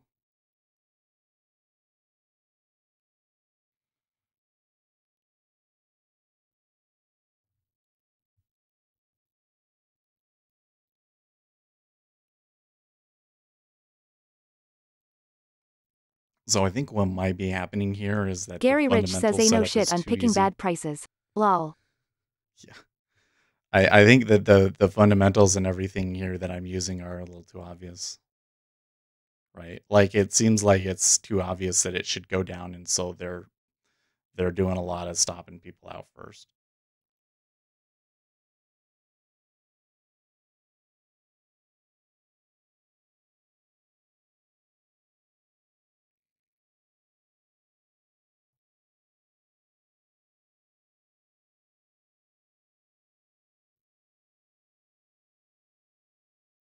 Yeah. And notice the way that they're doing it too is like they have a strong push down, but then it pulls back really quickly.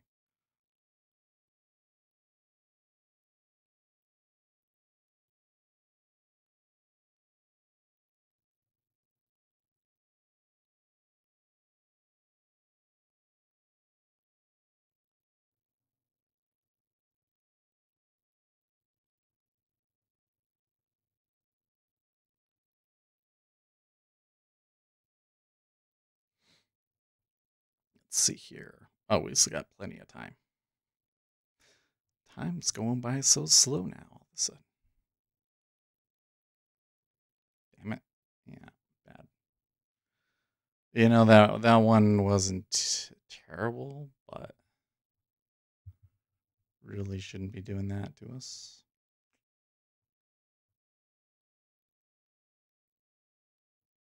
We've picked a good spot. I guess it can, but I would prefer not to do that, you know?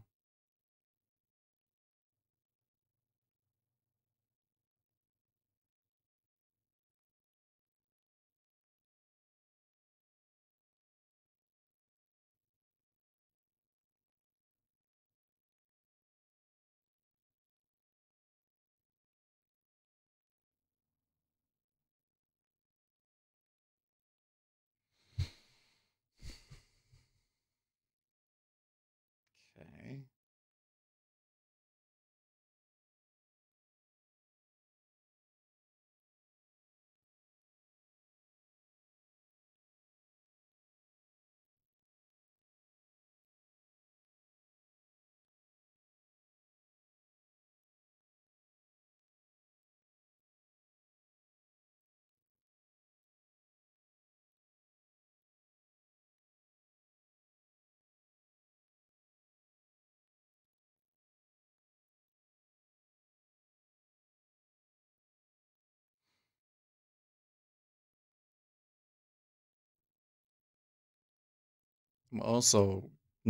I should also note that the cumulative delta continues to be negative.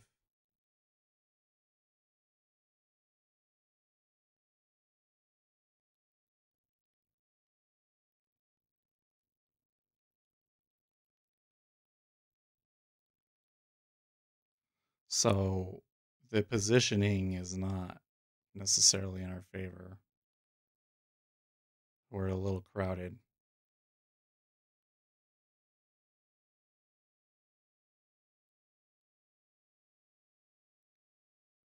We're a little crowded and the bulls don't seem to care.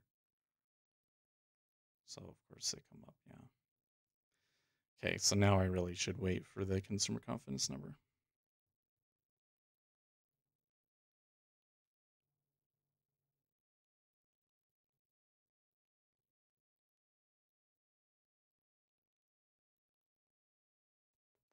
I think some of that has just been having not clicked on anything in a week. You're going to be a little rusty, and I might still be off. So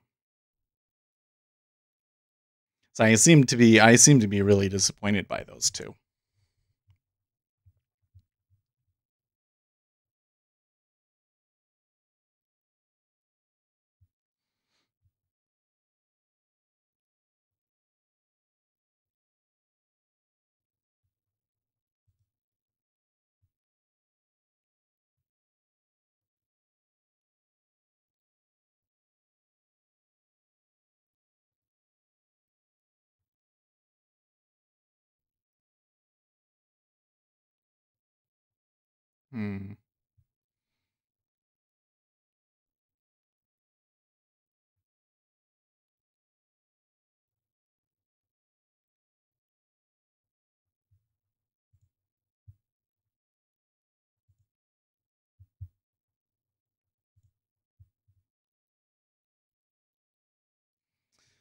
Chicago PMI Gary Rich scores says the biggest S is in just 5 above years. its 200 SMA, holding a technical bounce.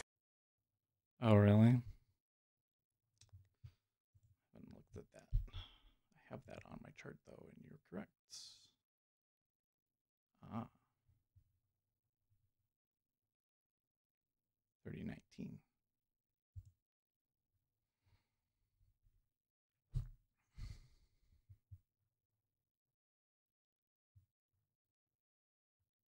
They say that PMI was the biggest miss in 5 years, and the market is brushing it off.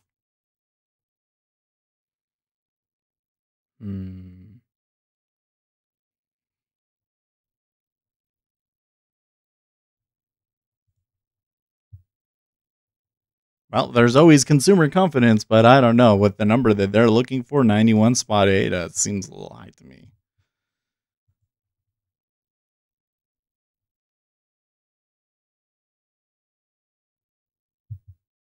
See, I think that 47 would be what I want.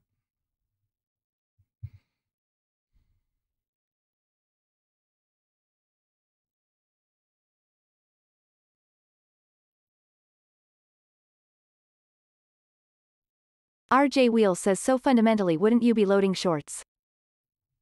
Totally.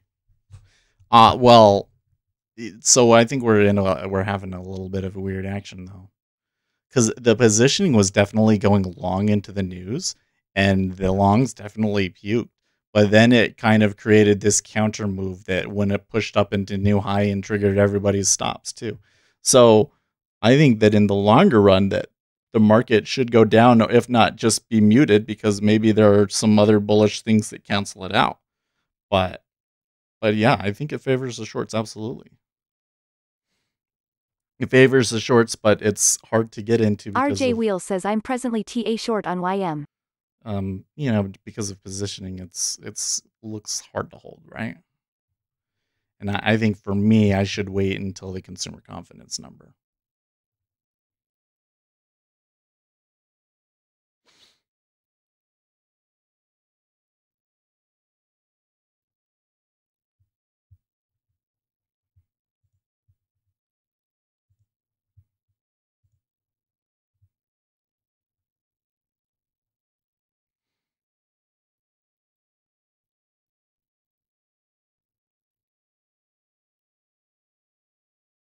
RJ Wheel says I'm waiting.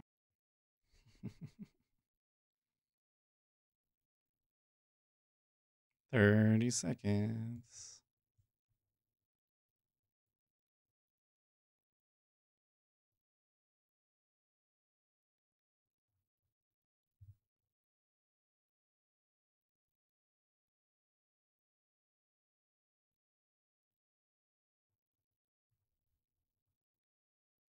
Ten.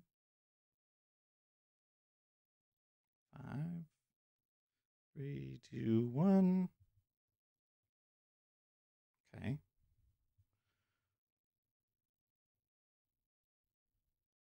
So they're buying on that. I haven't gotten the number quite yet.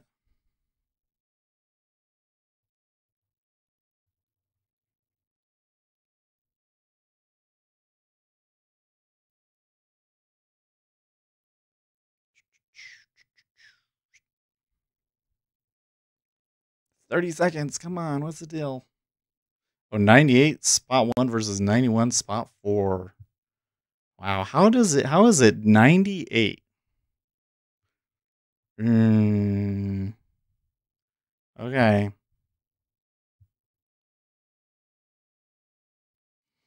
Well, the consumer confidence number is potentially more significant than the Chicago PMI, but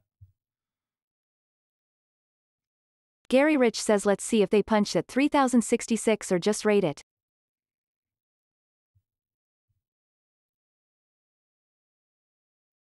Well, something's going on because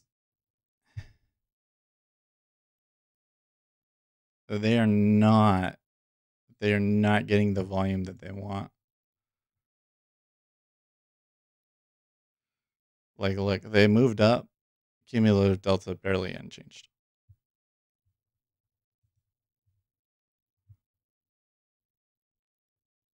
Nope.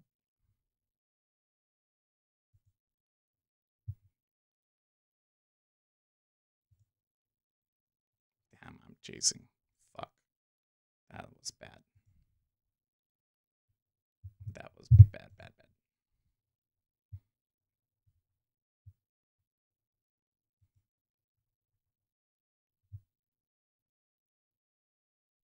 Now reloading right here in a big order.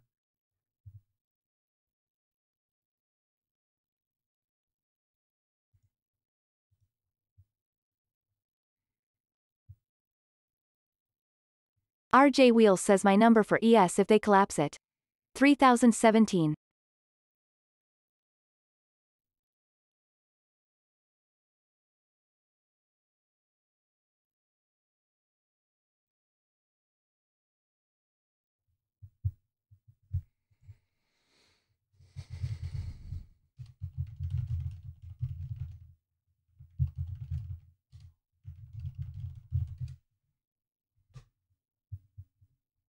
So this is interesting. The futures traders are selling it, but the index continues to move up.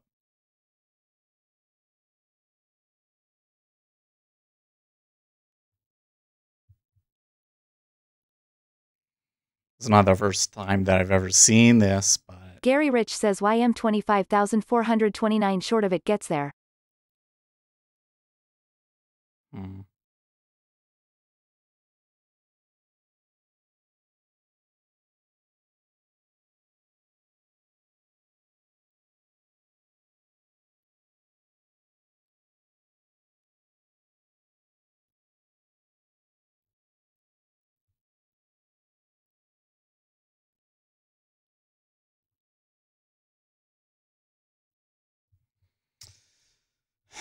This is also a pretty wide range. And I keep trying to take it on the momentum, and then the momentum stops.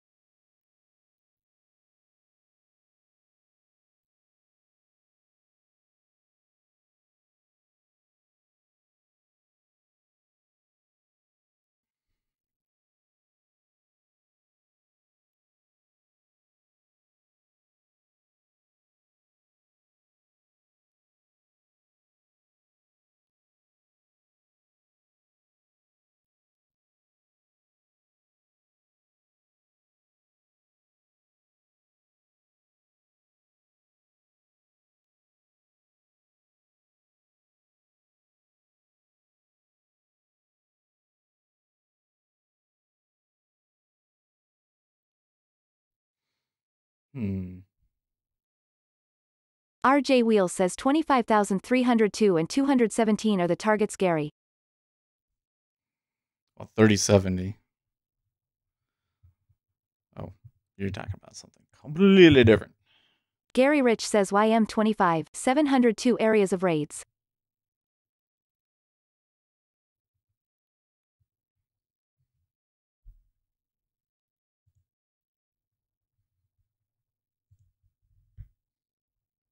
Yeah, there was a lot of trade at 3048.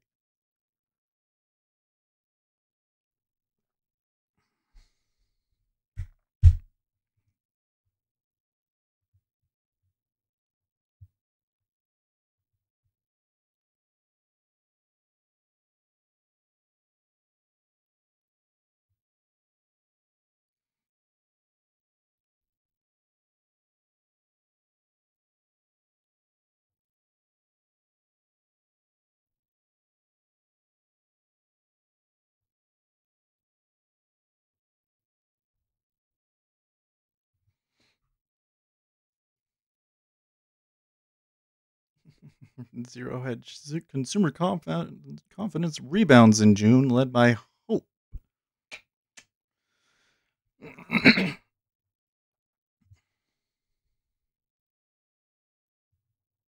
How do they get that?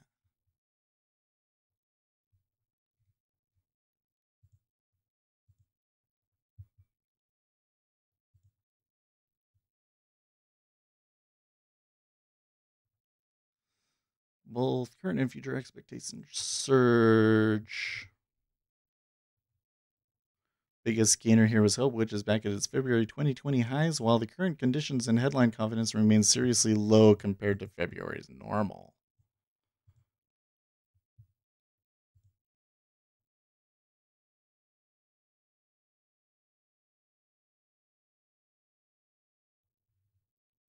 Gary Rich says at RJ that's right at 50% retracement of the 1-hour highs or raids.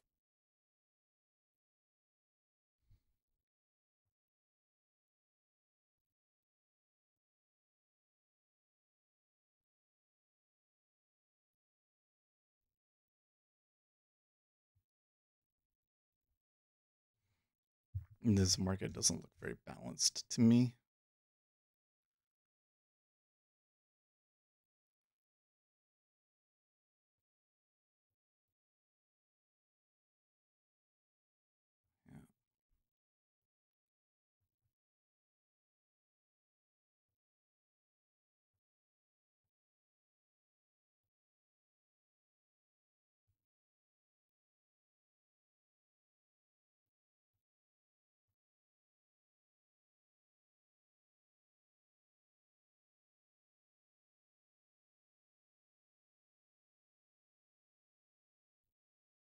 So that stop run was really strong.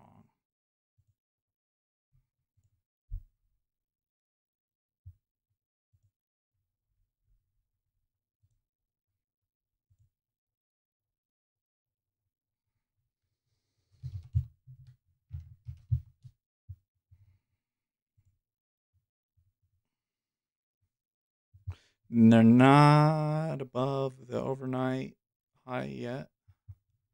What was it? Well, now the last pivot is 30.55.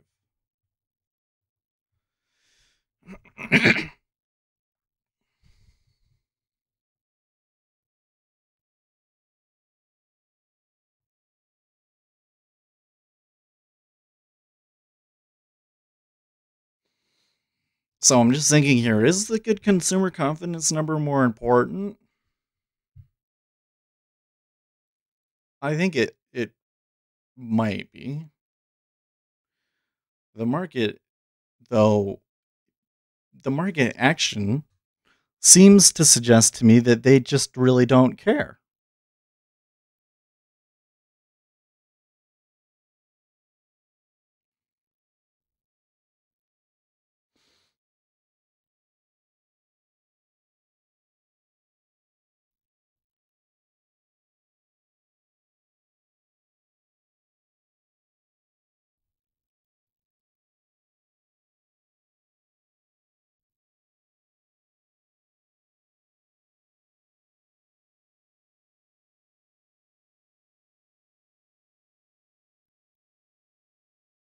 William Shakespeare says Seth the talking head on Fox Gasparino says Trump is discouraged and if things don't turn around in polling he will just step aside.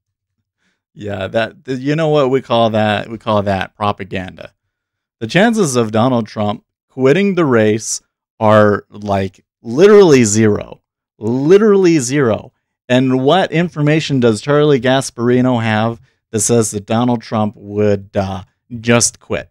He has absolutely none. It's just people, what is the word? Speculating because they don't like him, right? This is a bunch of Republicans like Mitt Romney that don't like him are either saying this because they know that media outlets will pick it up and that it would hurt the president, or that it's just wishful thinking on their parts. But the fact that this is even a story is absolutely ridiculous. And I think that any media outlet that's publishing that and pushing that story should be ashamed of themselves because it's not a real story. Anyways, yeah, I mean that one's not even worth mentioning. It's then affect markets. Now, Joe Biden coming out and saying, "Oh, I'm going to reverse all of the Trump tax cuts," and hey, if he has complete control of the House and the Senate, Winston's mom says the Supreme Court decision on the president's taxes is incoming this morning. Oh, is that coming this morning? RJ Wheels says that's dumb. He might lose presidency, but he's not taking a chance losing his brand. There's no chance that he's gonna quit. No chance. Oh, Fauci is testifying in the Senate right now.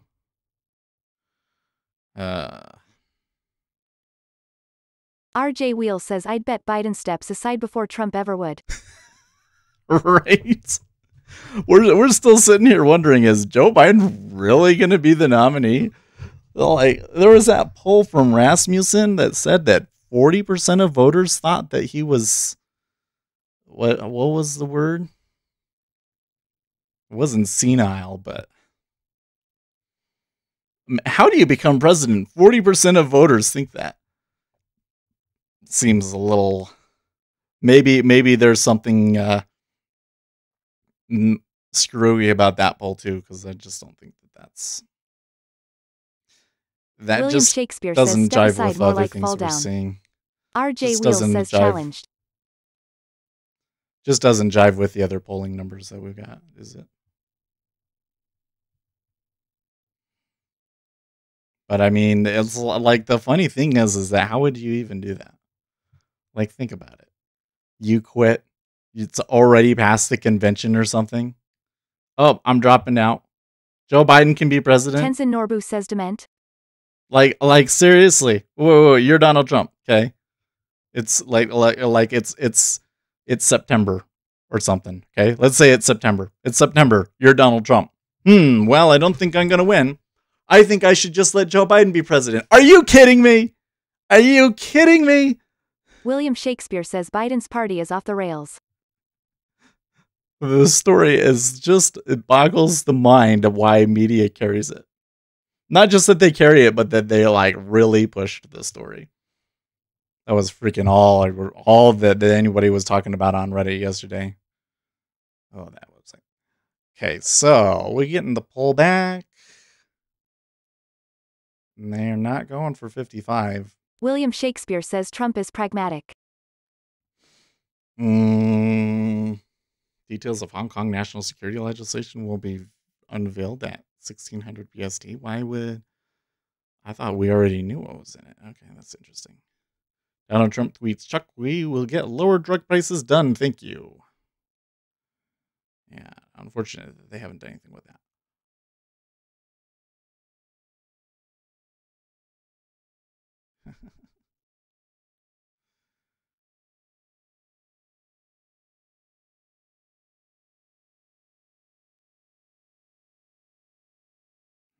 Yeah, I'm seeing a bunch of people. RJ Wheels says if he's losing badly, he'll spend his time working on the base for what he can sell them. Trump library will have roulette and craps and blackjack. Yeah, there's no way that he would quit. Seeing a bunch of people talking about the Lincoln Project. I find that's another one that I find interesting because I really don't think that the messages they put out are going to be very effective. But Democrats sure seem to love them. Well, you should always be happy when the other party is dealing with friendly fire. William Shakespeare says if he loses, we're screwed. Okay, so we do have some Fed speakers later. That's not for a whole hour before William Gary speaks. Rich says yuck, crude only 0.56 of movement, 0.23 on lower times too tight. I continue to see a market that they seem to be selling something and the price keeps going up.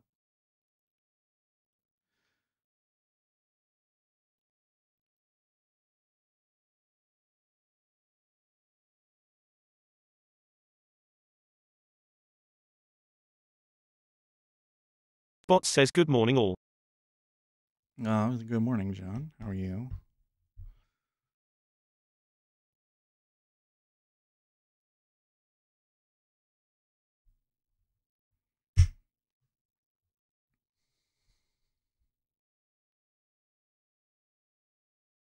Thinking back on these numbers, one of the things is that consumer confidence is definitely something. Bot says good, thanks. How are you? It's doing okay. I tried taking some trades today, but the positioning and everything just hasn't been working out for me today. Um, the the consumer confidence is kind of like in my mind like a soft number, like it just tells you what people are thinking. Gary Rich says when price is too tight of a range. I don't want to play gopher and get my head chopped off. And it seems to be in line with what you'd expect, that there seems to be an irrational amount of positivity and confidence in the market right now. And so RJ that shows Wheels up in says consumer exactly. confidence. YM trapped up against VWAP. Should the consumer confidence matter more than the Chicago PMI? Uh, I mean, I think I understand why the market would move that way, but I don't think in the long run that it necessarily is. They both matter, really. And we're getting different parts of the economy telling us different things still. Okay, Texas hospitalizations down today to 4,739 from 5,713. Texas hospitalizations down 20% of that is not causing a reaction. That is not causing a reaction.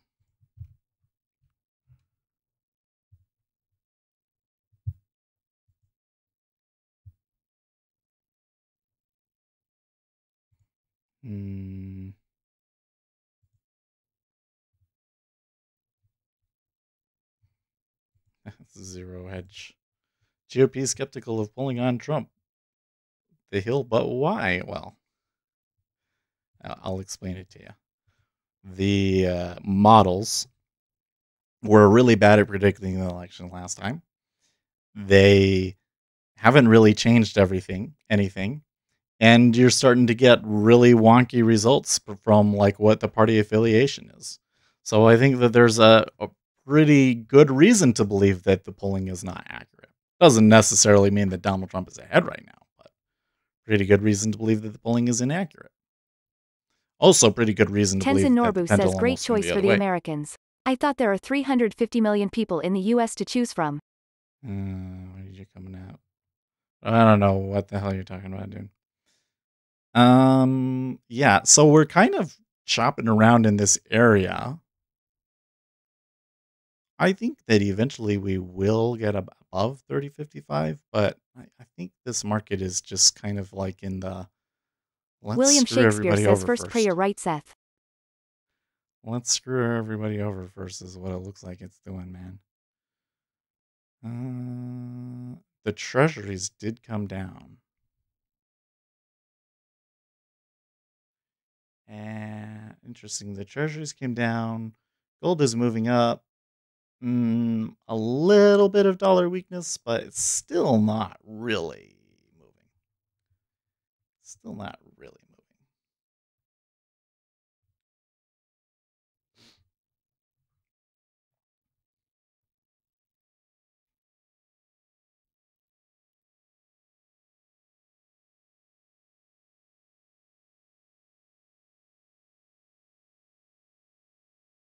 You see, when they move up, it's pulling.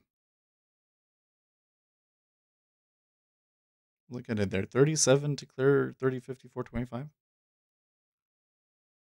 Well, they just pulled there on the downside too.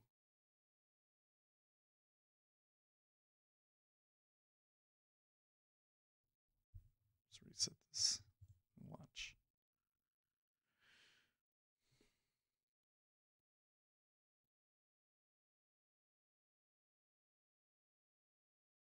Okay, so do you see they're selling it almost 2 to 1, and it ticks up.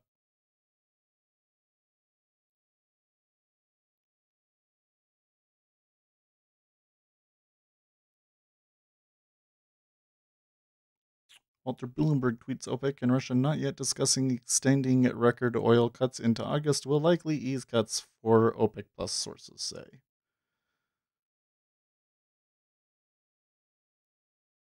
So you're gonna hit oil.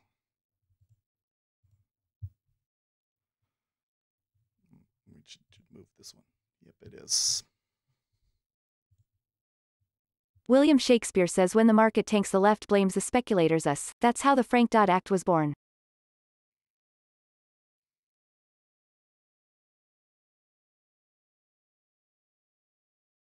Yeah, I'm really tempted to respond to that and talk about the Dodd-Frank Act, but I don't think that now is the time. I think we've done enough of that ranting today.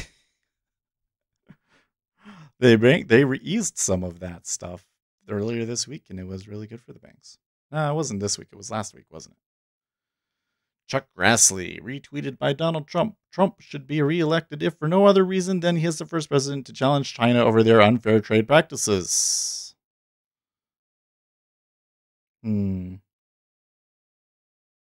Walmart stopped selling All Lives Matter merchandise following backlash. They had All Lives Matter merchandise at Walmart? What? Gary Rich says I read the Dodd-Frank bill first before you pontificate on it. I mean, I don't think that anybody's read the whole thing. That's a pretty big piece of legislation, right? But I've read quite a bit about it. There was a lot of really good things in it. Gary Rich says it's a very complicated bill to understand. The Volcker rule was a bad call. The Volcker rule was a bad call. I have. There's a lot of other things in it that were really good. I mean, I think that the financial system is definitely a lot safer now because of the Dodd-Frank Act.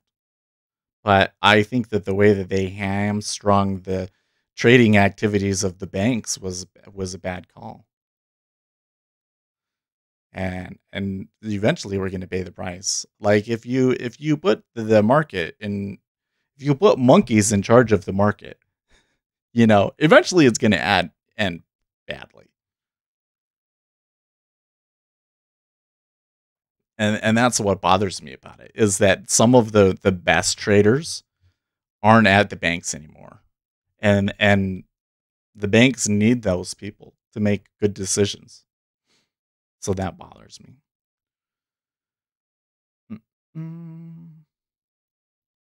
Gary Rich says safer yes if you call zombie banks safer. Welcome to Harry Potter for financials. Florida COVID-19 cases at long-term care facilities hits record. Zombie bank safer? Is Goldman Sachs a zombie bank? Is JP Morgan a zombie bank? William Shakespeare says first in first out rule and hedging rules suck. So now Citibank would probably be the one that you would call a zombie bank, right? But it seems like they've recovered pretty well. Although all of these, one of the problems from the 2008 crisis is that they're still holding all of these crappy securities, huh? That has been for Goldman Sachs in particular. That's been a problem. There it is. I thought you'd come through for me.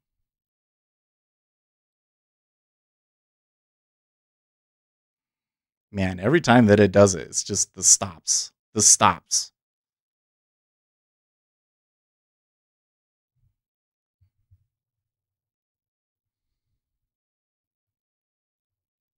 That one in particular was really big.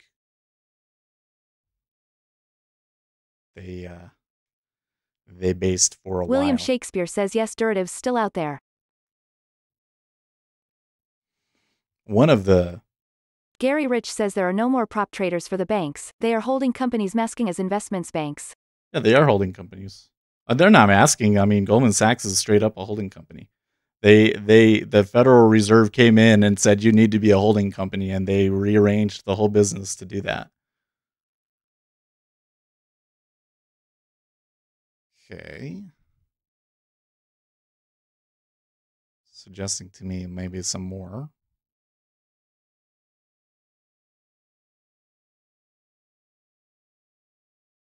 Sunday Driver says bankers are run by ravenous greedy people. For how long were banks allowed to borrow at zero, buy treasuries with free money, and are still not as financially secure as they should be? No. Humans are ravenous greedy people. It's not just the banks, guys. No. Well, this is just the way that people are. And if you go and you create certain incentives for people to do things, you shouldn't be surprised when they end up doing them.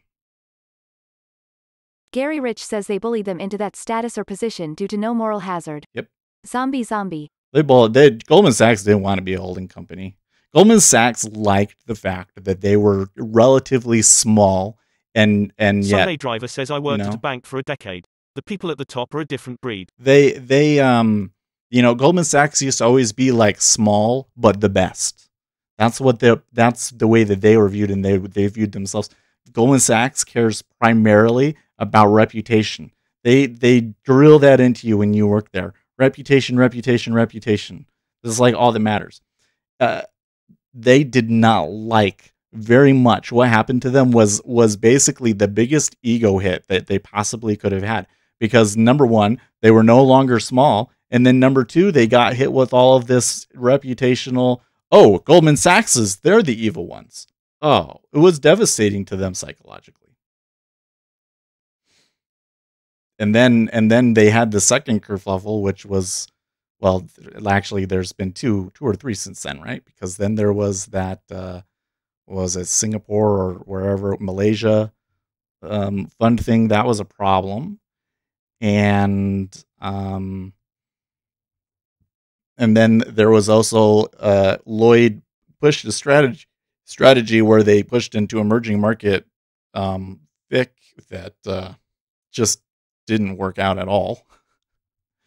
And they've been struggling. I think that in the long run they can do really, really well, but lately things haven't been going their way.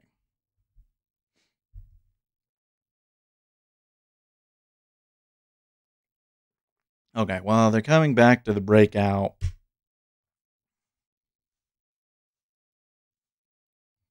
Can test it a little bit. Tenzin Norbu says, sorry, I am not less greedy or envious. We have turned inside to see our own demons sometimes. Oh, you know what? People think that they're not, but that usually just means that you haven't been put in this situation yet. Their incentive's just not strong enough. Listen, when you're sitting there in front of your dom, and that one click could mean potentially thousands of dollars for you. And then you hold it and it doesn't work out, and later on you look and you say, oh yeah, I really shouldn't have done that. That was really dumb. And then maybe you will know. Maybe then you will actually know yourself. And every trader does it. Every trader does it. This idea, for some reason, that we all think that we're particularly more virtuous or better than other people is just not true. Winston's mom says, Goldman Sachs created a font, but you are forbidden by its license to critique Goldman Sachs' Tech Dirt podcast. What is the font? Is the name of the font A? Gary Rich says, bring back Glass-Steagall and Sarbanes-Oxley, it will help. Nah. Rip Paul Volcker. I think that Glass-Steagall is dumb. It was not. I mean, listen, Glass-Steagall is not what caused the financial crisis. All Glass-Steagall does is prevent the banks from being competitive with foreign banks. Some of like the issue is, well, I mean, it's kind of a crappy issue. Is like if you could enforce banking regulations worldwide, then maybe Gary Rich says it was stripped away. Maybe it would be a different issue, but the way that it is right now, a lot of the restrictions that they would like to put on banks would be devastating to their competitiveness. Do you want all of the world finance to happen in Singapore? Because that's kind of where it would go if they implement some of these changes that people want. Especially like a financial transaction tax. Ugh.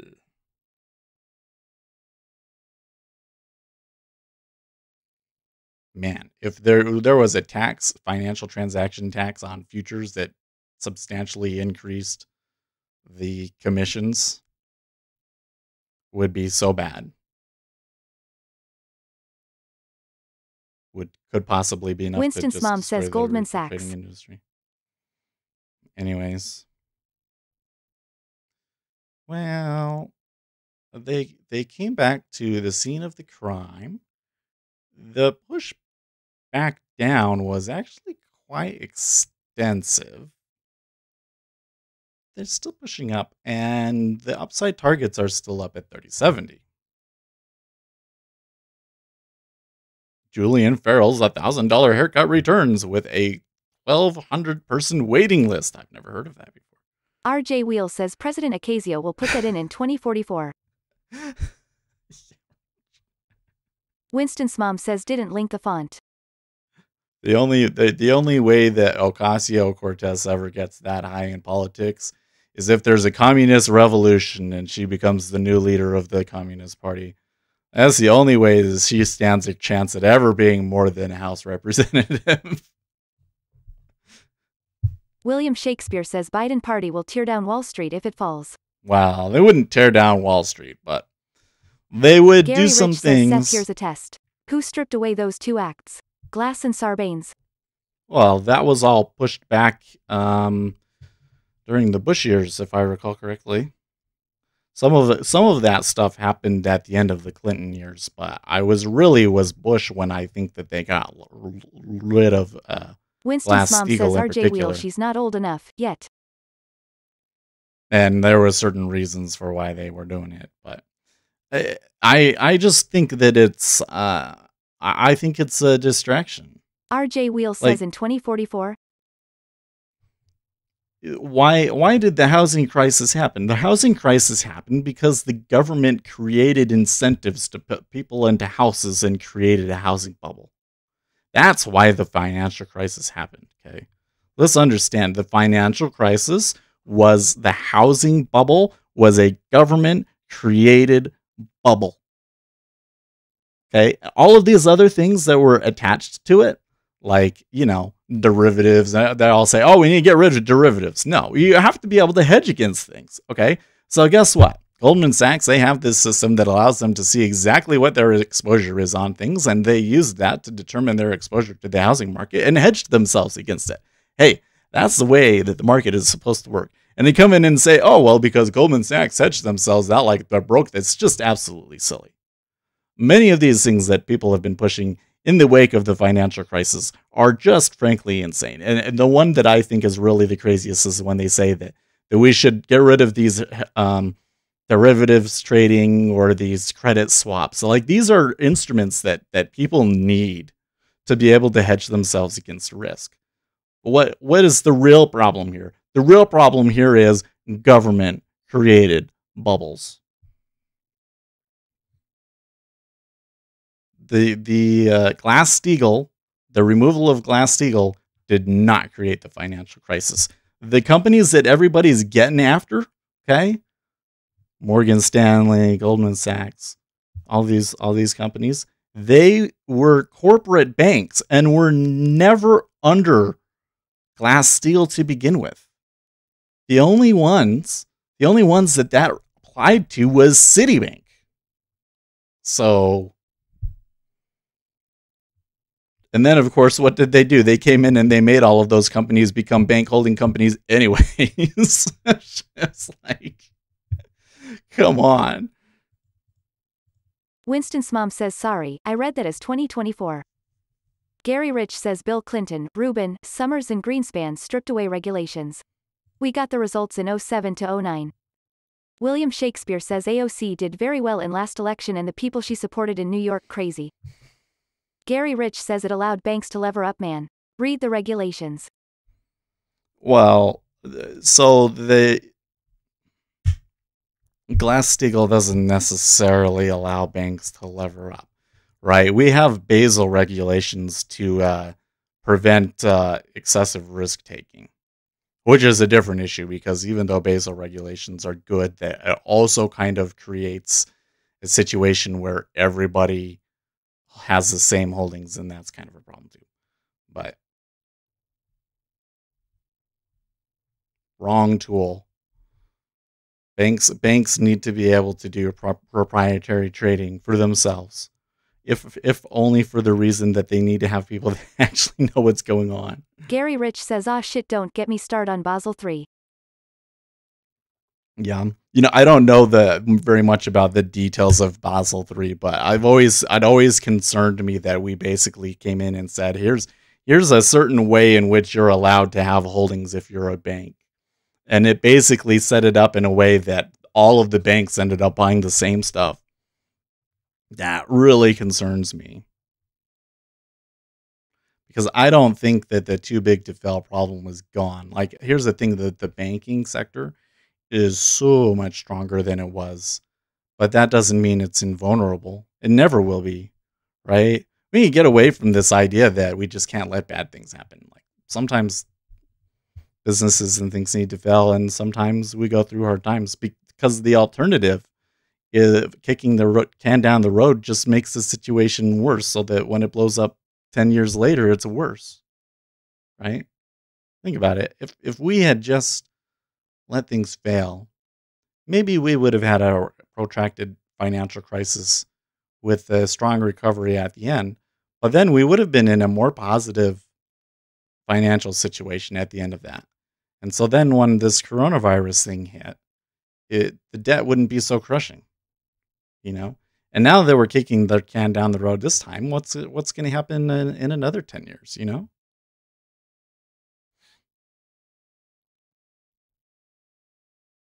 Well, this market continues to see a lot of selling. I'm wondering if, that could be that end of month flow that people were concerned about, so that we are seeing the selling. But the selling is not really making significant headways on the downside either.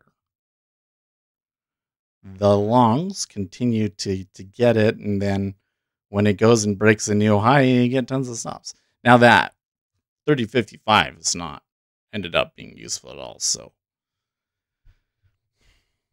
kind of in an area where the technicals don't seem to be helping at all.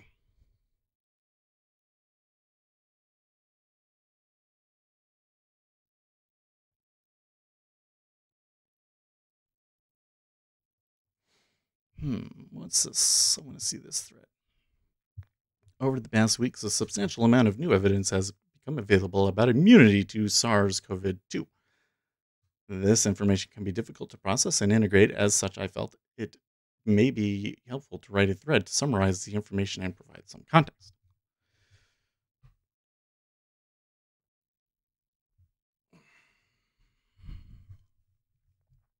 The immune system is highly complex and comprises a series of different arms. Innate immunity represents mostly first-line responses with no memory of prior infections. Acquired immunity can be broken down into antibody-mediated and T-cell-mediated immunity. Antibody-mediated immunity is based on B lymphocytes that are reactivated to produce antibodies when exposed to a pathogen upon reinfection. Until recently, all the attention in the coronavirus debate has been on antibodies. There's 13 of these. Antibodies are fairly easy to quantify, which is the basis of serological tests that inform whether someone has been infected, though it is becoming apparent that not everyone infected mounts detectable levels of antibodies. They wane very quickly, as such antibody tests can fail to detect prior infection, in particular for asymptomatic or mild infections. Okay. I'm just going to read some of this quietly now.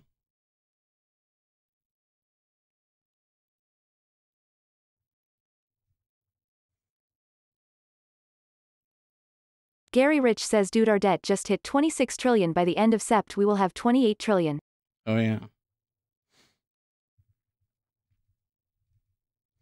I don't know what happens with that.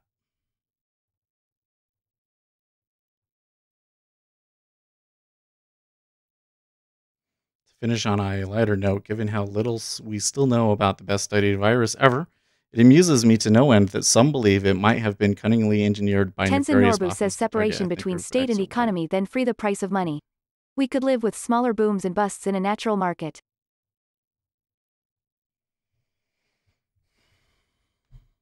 No. You need so the problem with the monetary system as it exists today is Gary that Rich says, get ready for financial repression for the next decade. Is that bubbles are created naturally, right? And the reason that they're created naturally is because of this feedback effect, where when you start buying something and it goes up, and then you go to tell all your friends that you bought this thing and you made money, and so then they all go out and they start doing it, and that creates bubbles. These boom and bust cycles are a natural, inherent function of markets that is created by nature, really. And so when you have a bust, you have to have something that's counter-cyclical. The only way that you can have something that's counter-cyclical is if it's controlled by a body like a Federal Reserve. If you had let interest rates float, they wouldn't be an effective hedge anymore. So you have to have something that's counter-cyclical. So having a Federal Reserve that is able to step in, and even a powerful Federal Reserve that can come in and say, hey, we need to do something crazy like buy corporate bonds, even though I don't think they should be doing that. But the ability for somebody to come in and say, hey, that's a good thing for the financial system overall. The issue is not the Federal Reserve. The issue is that the Federal Reserve is become myopic, right? They've made some decisions that in the short term make a lot of sense, and they are completely, all of their incentives are to do that thing because that's their job. But in the long run, they're very negative for the markets. And Gary is right. We're going to end up where you have this really big boom. And quite frankly, it may already be over. I don't know if we're ever going to go back and see those lows again. But what you're going to get instead is you're going to get this market that just goes sideways for 10 years. Right? It'll go sideways, or if we do get higher, it'll be from inflation. But there's no inflation in sight, so I highly doubt that one. So it's a real problem. I think Gary's right. We're gonna be like Japan was, right? It's just gonna go sideways. You're gonna have this high that was produced that they can just never reach.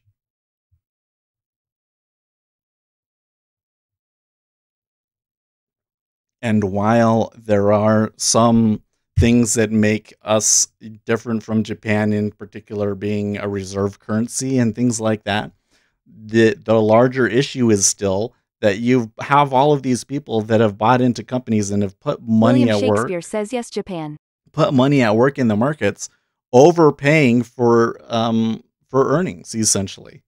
So the potential upside, just based off of the overly high valuations, means that our upside is limited.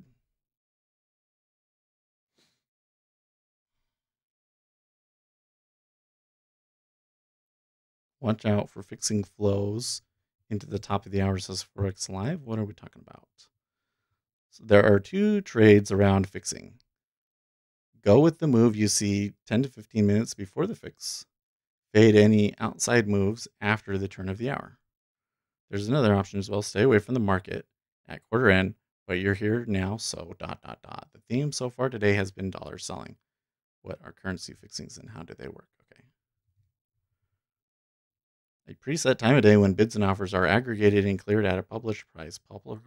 Popular fixings are the Tokyo fixing at 050 GMT and the ECB fix at 1215 GMT and the London fixing at 1600. Most of the volume at fixings is generated by asset managers. Does this happen every day? Most important one being at 4 p.m. Lent. So 4 GMT to MST is 10. 10, so it's not that one. Gary Rich says yes, that occurs every day.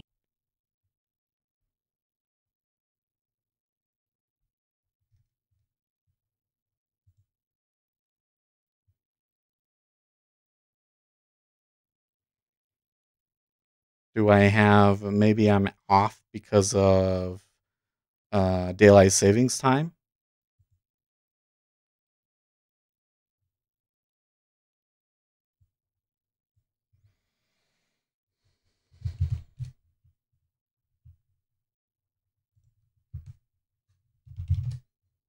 What is it? It says that it's 2:45 there right now.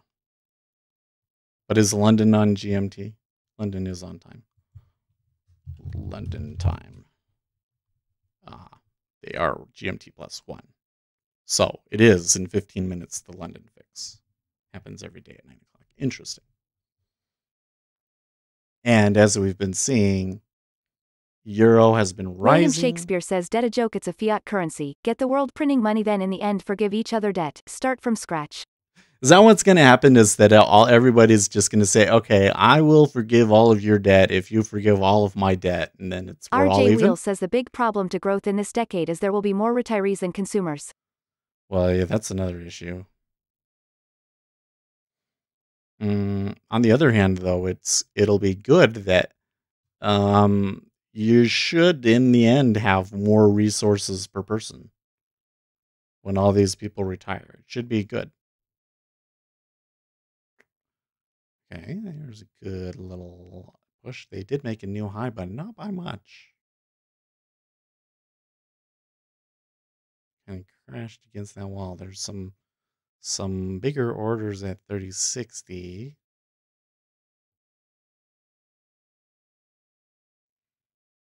I don't know. It'll show it as, to me, as like a yellow, but then I look at it and it's like 223. Doesn't mean much at all.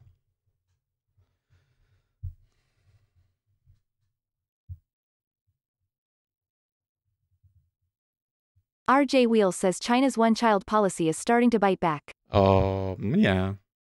I think the way that it's biting back is more cultural than anything, though.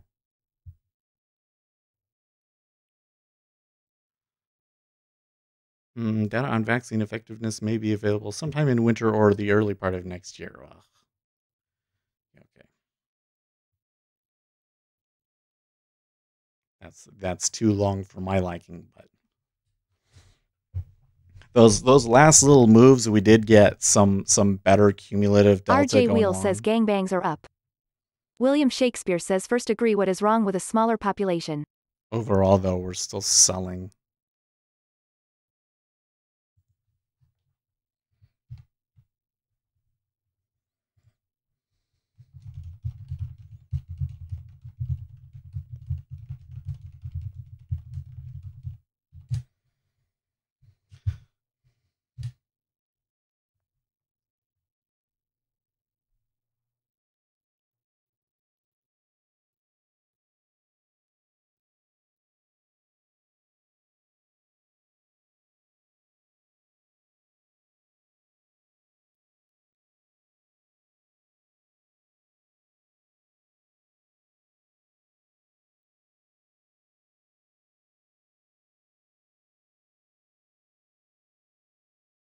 Gary Rich says Harley Bassman says the real unhinge between bonds and equities will come in 2023 to 2025. 2025 or so, the millennials will have to carry the load. Like how the boomers lead it for 30 years. 2023. What's special about 2023? Is that just when unhinged between bonds and equities? Okay.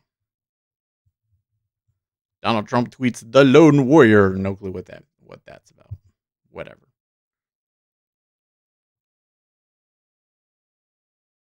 Facebook Nerf's newsfeed will prioritize original reporting, demote stories by anonymous authors. How about we just not promote news stories? Here's an idea. William Shakespeare says Seth, this is the voice I am tired, you don't pay me enough. You know what? If you have a problem with it, go and talk to Google.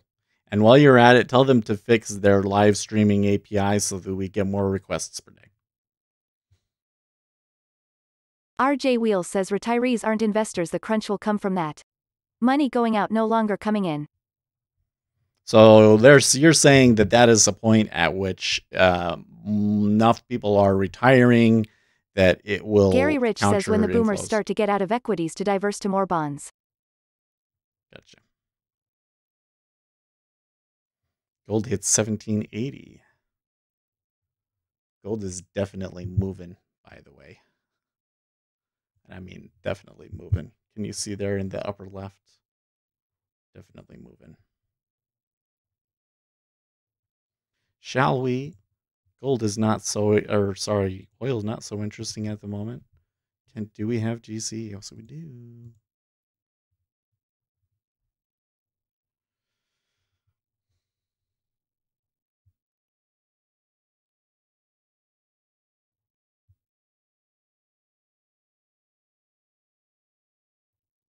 RJ Wheels says this is biggest reason stocks up in an unprecedented growth cycle. Well, I think that the millennials have been underinvested for a long time and are trying to catch up. I'm just concerned that what's going to happen is we're going to go sideways and they're just going to dice themselves to bits. Gary Rich says remember in retirement acts at age 72 or 74 one has to take mandatory distributions. What a scam for savers. William Shakespeare says Seth this is the voice I am not getting any younger. You're a computer. What do you care?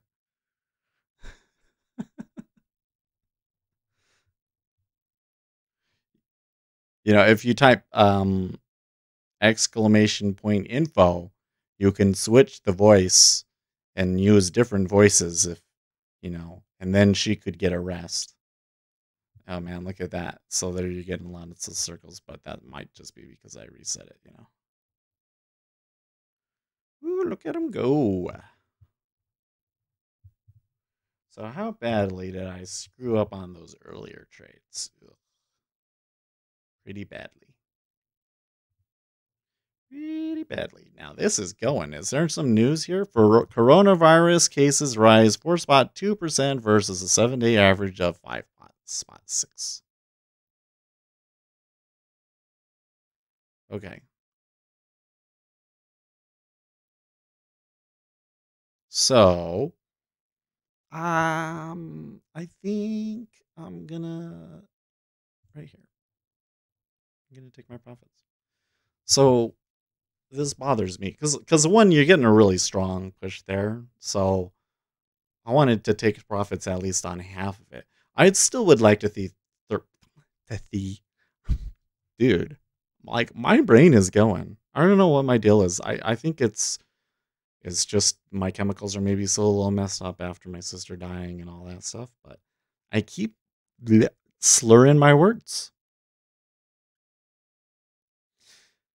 Anyways, so Monday and Tuesday, oh, there she's tuckered out. Look, there's no more requests. The market. So last week, let's go back to this. Let's go back to this a couple of weeks ago. Ooh, how do I show this? You're just gonna have to imagine it in your mind. 3 weeks ago, we started getting cases from coronavirus that were concerning to the market, particularly Wednesday, Thursday, Friday numbers. The next week, which was last week, we got to Monday and Tuesday, and those numbers tend to be the lowest numbers for the week. And so the market didn't react to those numbers. And then, so they didn't react Monday, Tuesday. And then we came back in, and Thursday, Friday in particular, the markets reacted a ton to those coronavirus cases. And we had some really negative days. Now we're moving back up, and we're back to Monday, Tuesday. And this time around, they're reacting to the case numbers. So even though these are the Monday and Tuesday numbers, and those tend to be the lowest numbers for the week and always tend to be lower than the average number of cases, the market is still buying up on them. So it's like some robot has caught onto it and has decided that it matters or something. There's 1800 in gold. Gold is just killing it.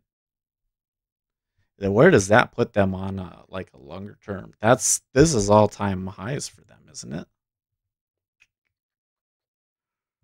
Let's see. They started out this session with a little bit of a sell. And on the 24th was a really bad day for them too. But curious that this is on a day when the equity market seems to just be like, you can't keep it down, Didn't I say to buy gold? I'm making money like crazy in gold. Haven't? Yeah, but I don't know. From a scalping perspective, gold doesn't look very attractive to me. That's all. From a scalping perspective, it's not very attractive. Can we get more levels to show up in here? Some of the instruments, they'll allow more. So I have it the depth to be 100. but it's not showing me more than 10.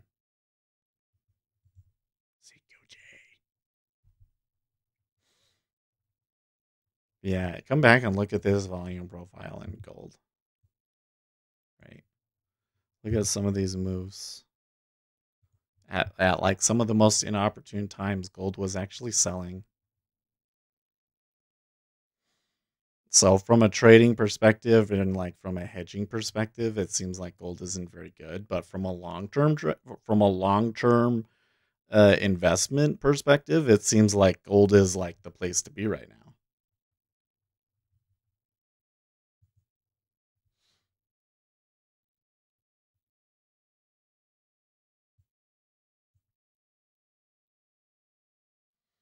Okay, well, we made a lot more on that long than we lost on the shorts, but we really fought it way more than we should have. It was a good 5 points, 10 points there that could have avoided. So 1, 2, 3, 4, 5, 6, 7. 7 points. And then we ended up getting almost 16 off of it, off of this one, and we doubled up on it. So it all came out fine. Your miners are up 500%. Wow.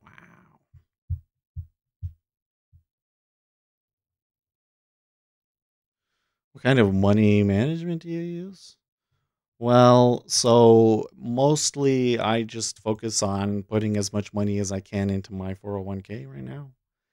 And I do have a small little portfolio of stocks that, I will try and buy things when stuff is low. And I use primarily fundamental analysis for it. And what I do here for trading is I consider to be mostly a hobby. Because I know that with the amount of information that I have, it's very difficult to become successful at this. But I love doing it and keep trying. So, that's the way that we do it. But I don't put a whole lot of capital at risk. Igor says, happy I took that stop.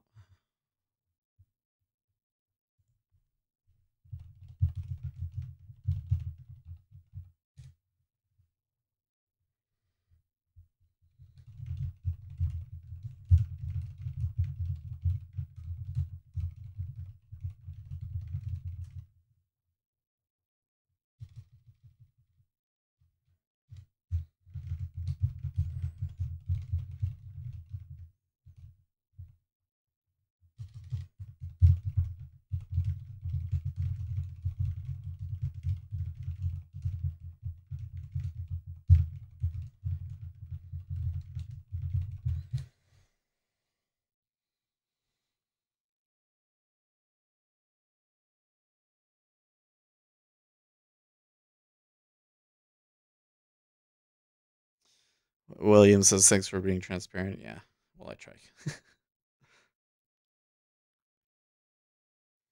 I mean, the thing that I seems to make me different. This was never like something that I sat down and I said, okay, I'm going to do my stream. And like the stream just kind of happened. This is kind of funny how it happened. It's just like, oh, I'm going to do a video journal so I can keep track of my trades. And then you people just keep coming back. I love you so much. Yeah, I don't want it to be like, oh, why don't you guys stop watching so that I can just quit doing this stream? No, I would hate that. I love the stream so much. But that was kind of how it happened. I didn't intend it to turn into a thing or to build a community out of it or anything. But I've spent a lot of time with the online communities and like learning about that sort of stuff, and I think I've done an okay job with it. Sometimes it's hard, but I think I've done an okay job with it. And but so I'm just me being me. But the thing that people seem to have caught on is that I'm considered honest, right? I don't come in and tell you, oh, yes, yeah, you all should trade futures because that's where the money is at. And if you buy my indicators and use my strategy, all of you can be profitable. I've been honest with people from the beginning to say that, hey, 90%, 5% of people have lost to doing this. I've lost some money doing this. I've had good periods, but I've also lost money. Lost money at the beginning of the year, and I've been holding back since then. This is just the way that it is. If you're going to be in this, if you're going to do in this for the long haul, you can't lie to yourself about that stuff, because that's just going to cause you to try too hard and lose more money than you can afford to lose. And I'm also very contrarian, so I'm also coming in and saying things like, well, the majority of technical analysis doesn't really do anything for you. I find it interesting the way this moves. If I come back and look at my stats, some of these, the MFU was really small. That first short was good. That first short trade I'm okay with. But the rest of them, nothing ever really worked out. And I kept saying, oh, it must be the bad spot. But I think it was more than the bad spot. It was just the wrong direction. The market did not really care about the fundamental news from the PMI or frankly, from the consumer sentiment numbers. It looks to me like this market is being driven primarily by coronavirus case numbers that aren't really important at the moment and technicals, right? Oops.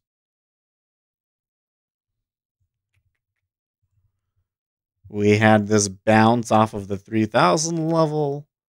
They consider that to be a technical signal to go higher, and they're buying it.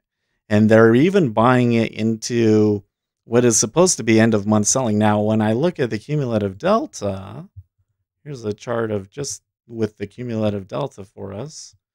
And we can see that there was a lot of selling, but that last one, they finally squeezed them all out. I think it's really likely that we will see 3070 today and maybe even higher. Target number 2 would be... Target number 2 is 3100.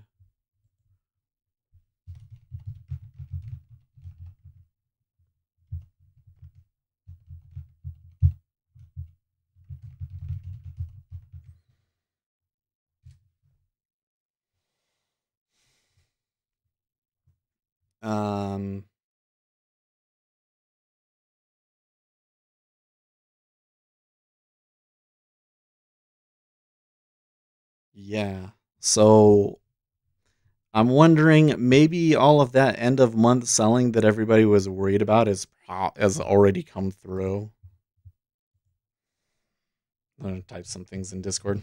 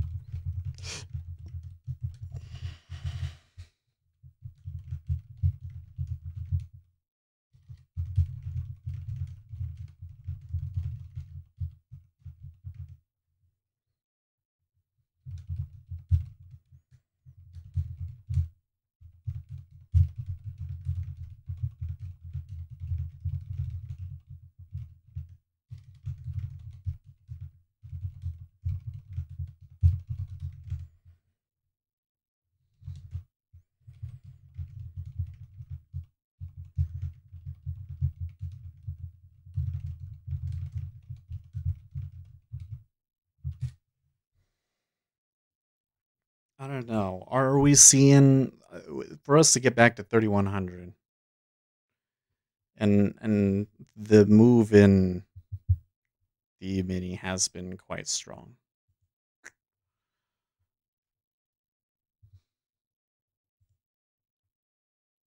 Move back to 3100 would be an impressive feat.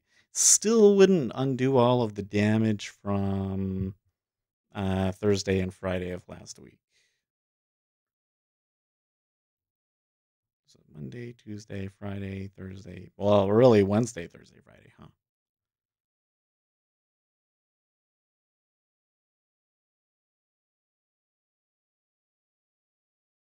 So where did I get out? I really could have held it. 64. So I left 6 points on the table. I think I'm okay with it, though. They're so close to the 70 now, I think that they're going to get it.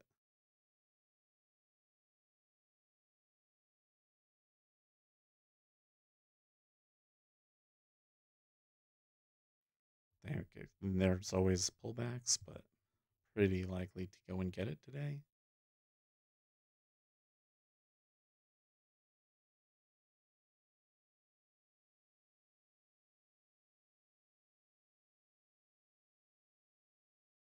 I'm wondering how much they can go, though. You know what I mean? Like, the way that it's trading today looks like the way they set themselves up the first time before we dropped big, you know? Like, kind of reckless buying.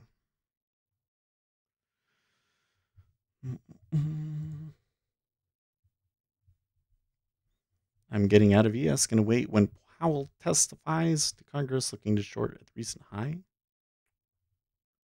This looks like a front run before he testifies. Yeah, that might be a good point too, Gary, because the market generally liked what he was saying yesterday, and I think they would expect him to come in and try and say good things. I think there's a lot of things going on with the news that, justifies them buying it.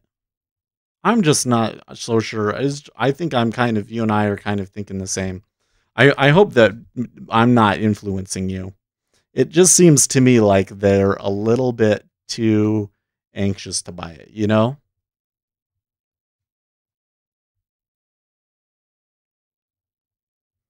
Like, I think that for the day at 3070, a little higher than 3070 because they do tend to go through it a little bit. Well, I think that's just a fine spot. Just a fine spot and that would be a good update. But with the amount of momentum that they have traded on the upside in the E-mini suggests that they could even go and take out the number 2 target at 3100, and that would just be crazy.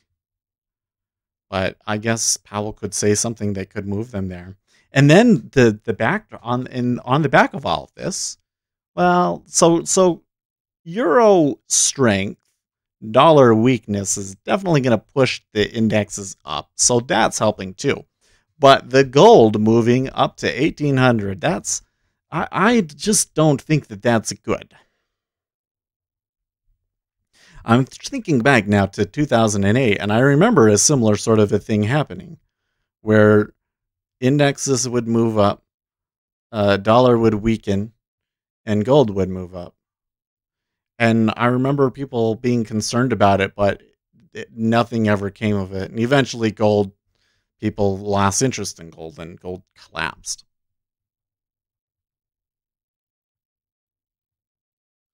There is a dislocation between the bad economic news and markets bidding this up. Of course, it's Fed induced, so we do see that. Well, so tell me this.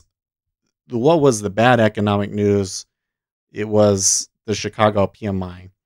Do you feel that the Chicago PMI is so important and that the number was so bad that it would justify countering out the rest of this? Like, I don't know. But you're right. It's going up too fast. For sure. For sure. Man, so watching gold down in there is like really hard because look at there's bubbles everywhere because it's so thin. Does like building runway gearway. Yeah, bots has 3069.50. I'm pretty confident they'll touch 70. But yeah, they went right to it. And again, when they fill the target, they usually go through it. I've seen it many times that they will come close and pull back, but when they come close to it, they almost always go through it. Well, with the momentum, I don't see why they couldn't get up to 3100 because that's target number 2 is 3100. But that's a lot less likely, and I don't think that the news at the moment justifies the 3100. Especially since, well, So one of the things, an assumption in my backdrop view, that the backdrop of my view is that the coronavirus case numbers from Monday and Tuesday don't really matter. But especially with the decrease in hospitalizations in Texas, there is a hint that this second wave that we've all been worrying about is not really a serious concern. And that would definitely be bullish for markets. And at the very least would allow them to retrace this small bear run that we've had, right? So that could be part of it. Well, it's time for me to take a break. So I'm going to go get some more water and I'll be right back, all right?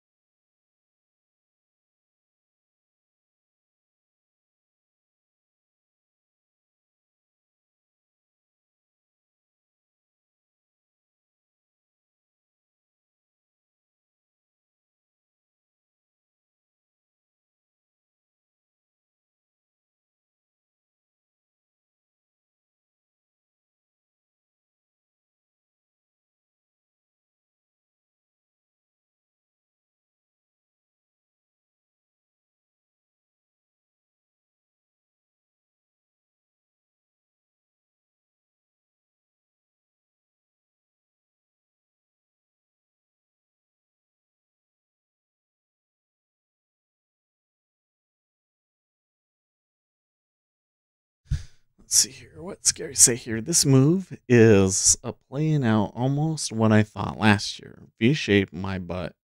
It's more like a square root with a slanted side, except the NASDAQ, that's a different animal. You know, buying the SPY at the close and selling at the open, you'd be up. Well, that trade has actually been changing recently.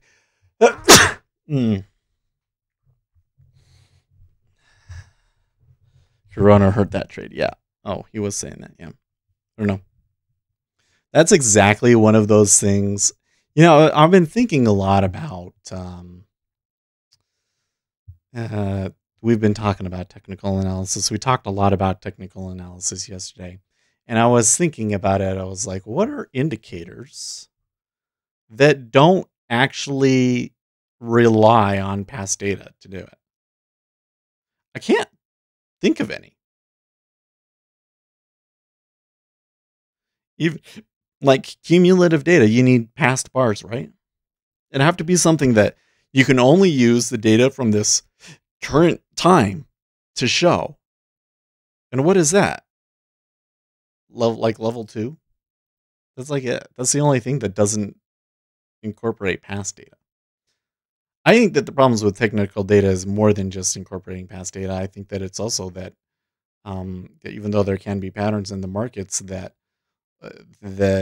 you're just seeing kind of the tiny oscillations on a larger backdrop that make whatever you're seeing kind of irrelevant in the larger picture. But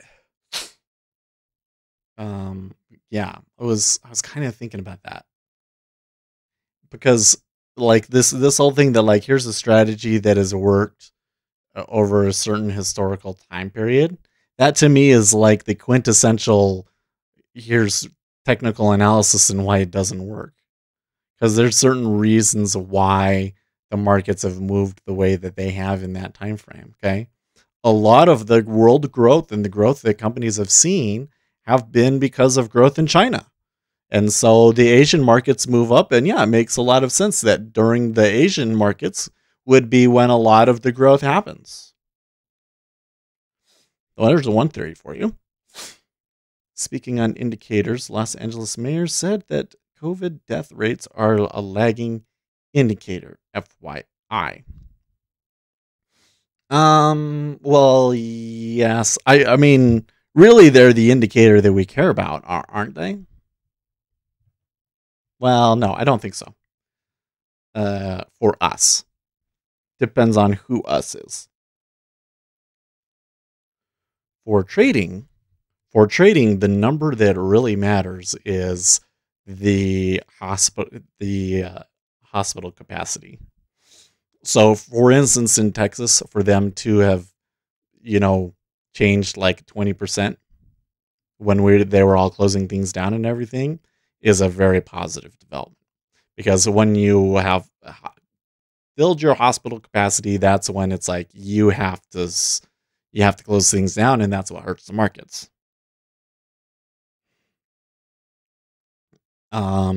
But when we're talking from a government policy perspective, the number that really matters is the death rate, right? The deaths per confirmed case, the lower it is, the more effective your response was, essentially. And there's a couple of different ways you can look at it: per capita, per 1,000 people, that sort of thing too. You blow my nose. I don't know what the deal is.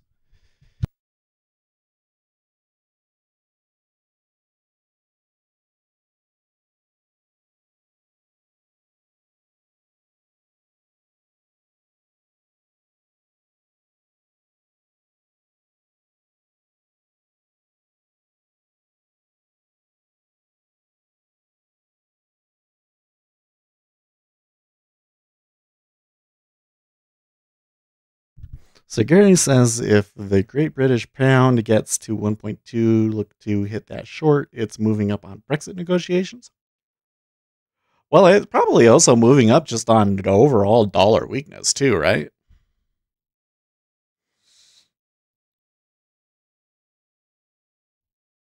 Okay, so there's 30.70. So we've hit the target.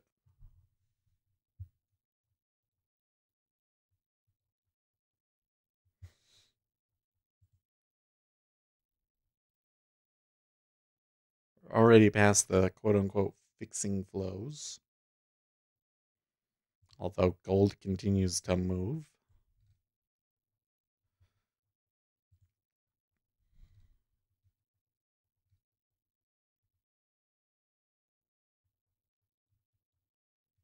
I need to keep that one up. Elbow arthroscopy. What to call them? Governor adds 8 more states to quarantine requirement. So if you come from a certain state, you have to be quarantined first. Zero hedge. Coronavirus cases versus fatality. Why the next 6 days will be crucial. Oh, so they're probably pointing out that if deaths are going to come from the most recent spat of cases, that we're going to see it in the next 6 days. That's probably true. Okay, so we're getting stuff from Williams now. Williams says recovery will likely take years. Although this improvement is welcome, the economy is still far from healthy, and full recovery will take years to achieve. Great British Pound is moving up pretty strong. New York sees 13 deaths. Okay, 13. Woohoo. Fed keeps options open on yield caps, but looks to other tools first, says the Wall Street Journal's officials aren't in a hurry to announce plans on a possible strategy to cap yields with unlimited short-term securities purchases. Well, can you imagine to keep the yield curve under control how much they would have to buy? Ugh, and that would just like the treasuries are already pretty dull. But now you can't even make money from spreading it. Like it would just totally kill them. It would be like the Fed would be the only ones buying it at that point. Arizona coronavirus cases rise record 4,682. But a lab didn't report some cases yesterday and were folded into today. Okay, the Pentagon sent a note to lawmakers saying it did not find the allegations of Russian bounties quote unquote credible. And a lawmaker is now reporting. Dems hit Trump over handling of Russian bounty and allegations after White House briefing. Okay. So that looks like that story is starting to look like a dud. Especially if the Pentagon is sending a note to lawmakers that they're basically like saying like, no, you guys have it wrong. It's like, stop. Just stop.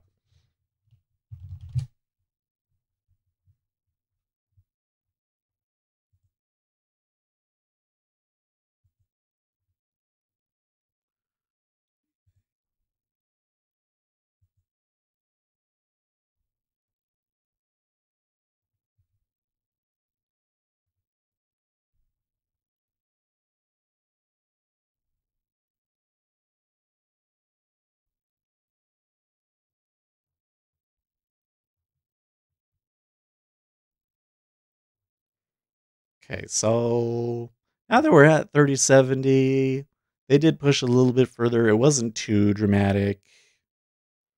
I think that we could see a pullback here. I mean, that tendency is that after we hit the target that there is a pullback. I think we should still keep in mind that 3100 area, even though it's not likely. It's certainly a possibility at this point. It is certainly a possibility. So, cases more than double in June in at least 10 states, including Florida and Texas. Fed's Williams, the Fed is there and ready with facilities up and running if financial conditions worsen. Fauci says he never said we can't play a certain sport. Oh, so we can have basketball again? I'm not sure if I care anymore, but look at that. That gold just move.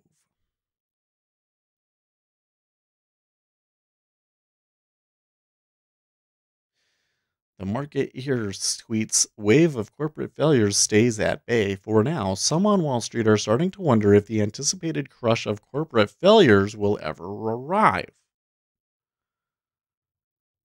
Meanwhile, Market Hero also says the VIX remains stressed.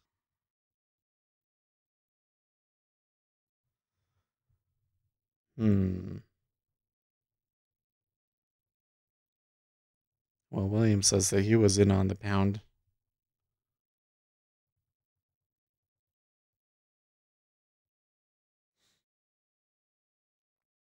Oh, and there's Ace.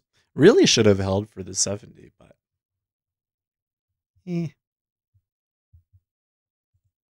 I'm wondering when we were back here. We'd really have to go to more like 745, right? There was the news. There's the one they stopped us all out. That was sucky.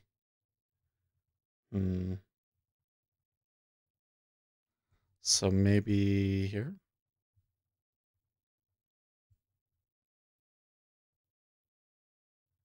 Yeah, 46.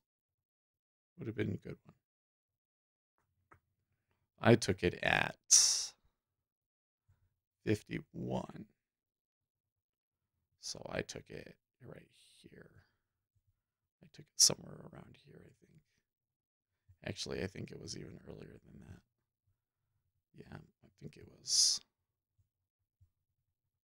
was in here. That one actually wasn't too bad. Plus the oh, it went 14 against me? Really?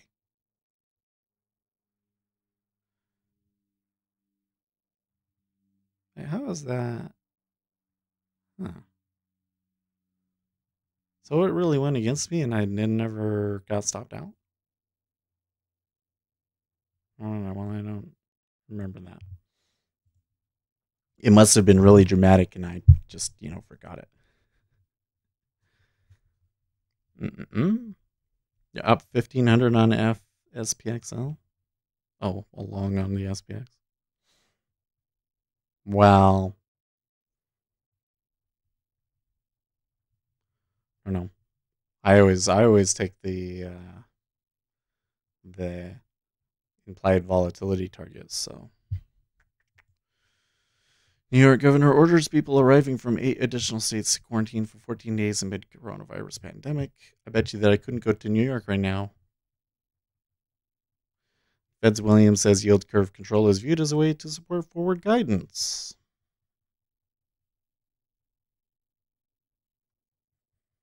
We don't need to use negative rates in the U.S. for the circumstances we are in, says the Feds Williams. He's saying a ton of stuff. Well, at the top of the hour, I think it is. Yeah, no, actually, in about an hour, we will get the Fed chairman will be speaking. Probably he's going to want to say some positive things. I don't know. I'm starting to see today some of the bear case falling apart. Don't you think? The only thing is that the multiples are still too high. So Rice got hammer gapped. I guess Uncle Ben caused it. What's that?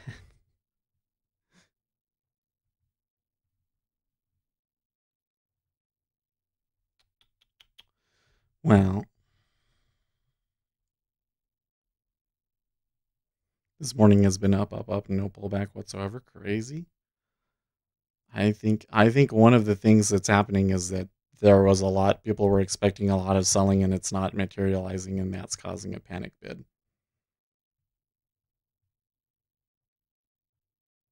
Oh, rough rife futures. Uncle Ben. Are we talking about Ben Carson, or are we talking about the company or the product Uncle Ben's Rice? Because he's been canceled. Uncle Ben has been canceled. Is that what it is? Now, since when was that light shining off of my cabinet like that? We can fix that.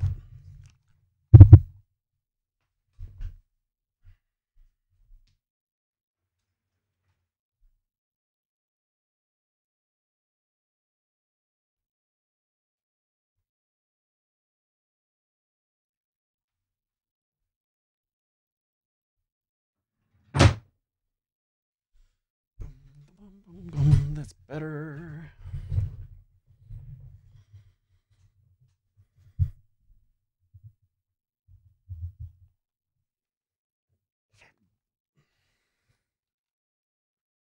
Don't tell Aunt you know who.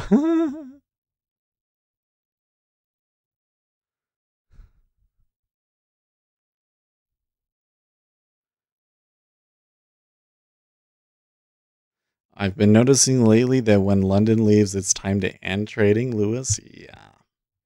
The volatility and opportunity in the market, especially in treasuries, but even in equities as well, significantly diminishes when the London traders are gone. No question about it. Now, today, we've got the chairman speaking. So, I don't really know. There might still be some moves. I'm still really skeptical about them getting to 3,100 today, but I really shouldn't. I'm really not willing to step in front of that. You know what I mean? That's one that's like, if they start moving up, I'm not going to short it. No way. No way. No way. So, but the probability is that they hit a good spot and they'll just kind of range and distribute. Now, how is the volume profile going on here today? In terms of like how much we traded. Okay. Well, we traded a lot in the 3047 area to 3054 area. And then again at the 3054 area, now we got 6468. So I don't see a super crazy distribution. So that still kind of suggests that they're not that, well, let's just say that somebody is not trying to flip it around or anything. They're not like distributing and, setting up for a possible turn or anything like that. It's just kind of normal trading distribution. I'm going to be interested to see some of the metrics and stuff that we see at the end of the day. Like how did Robinhood participate in this and which companies went up and stuff. I think that's going to matter because I don't know, this up move looked really reckless, but at the same time, at the end of the day, coming into this week, I was very bearish. And now I feel like that a lot of their bearish arguments not there. Like company defaults probably aren't going to come. There has been a rise in coronavirus cases, but it looks like the states are able to handle it.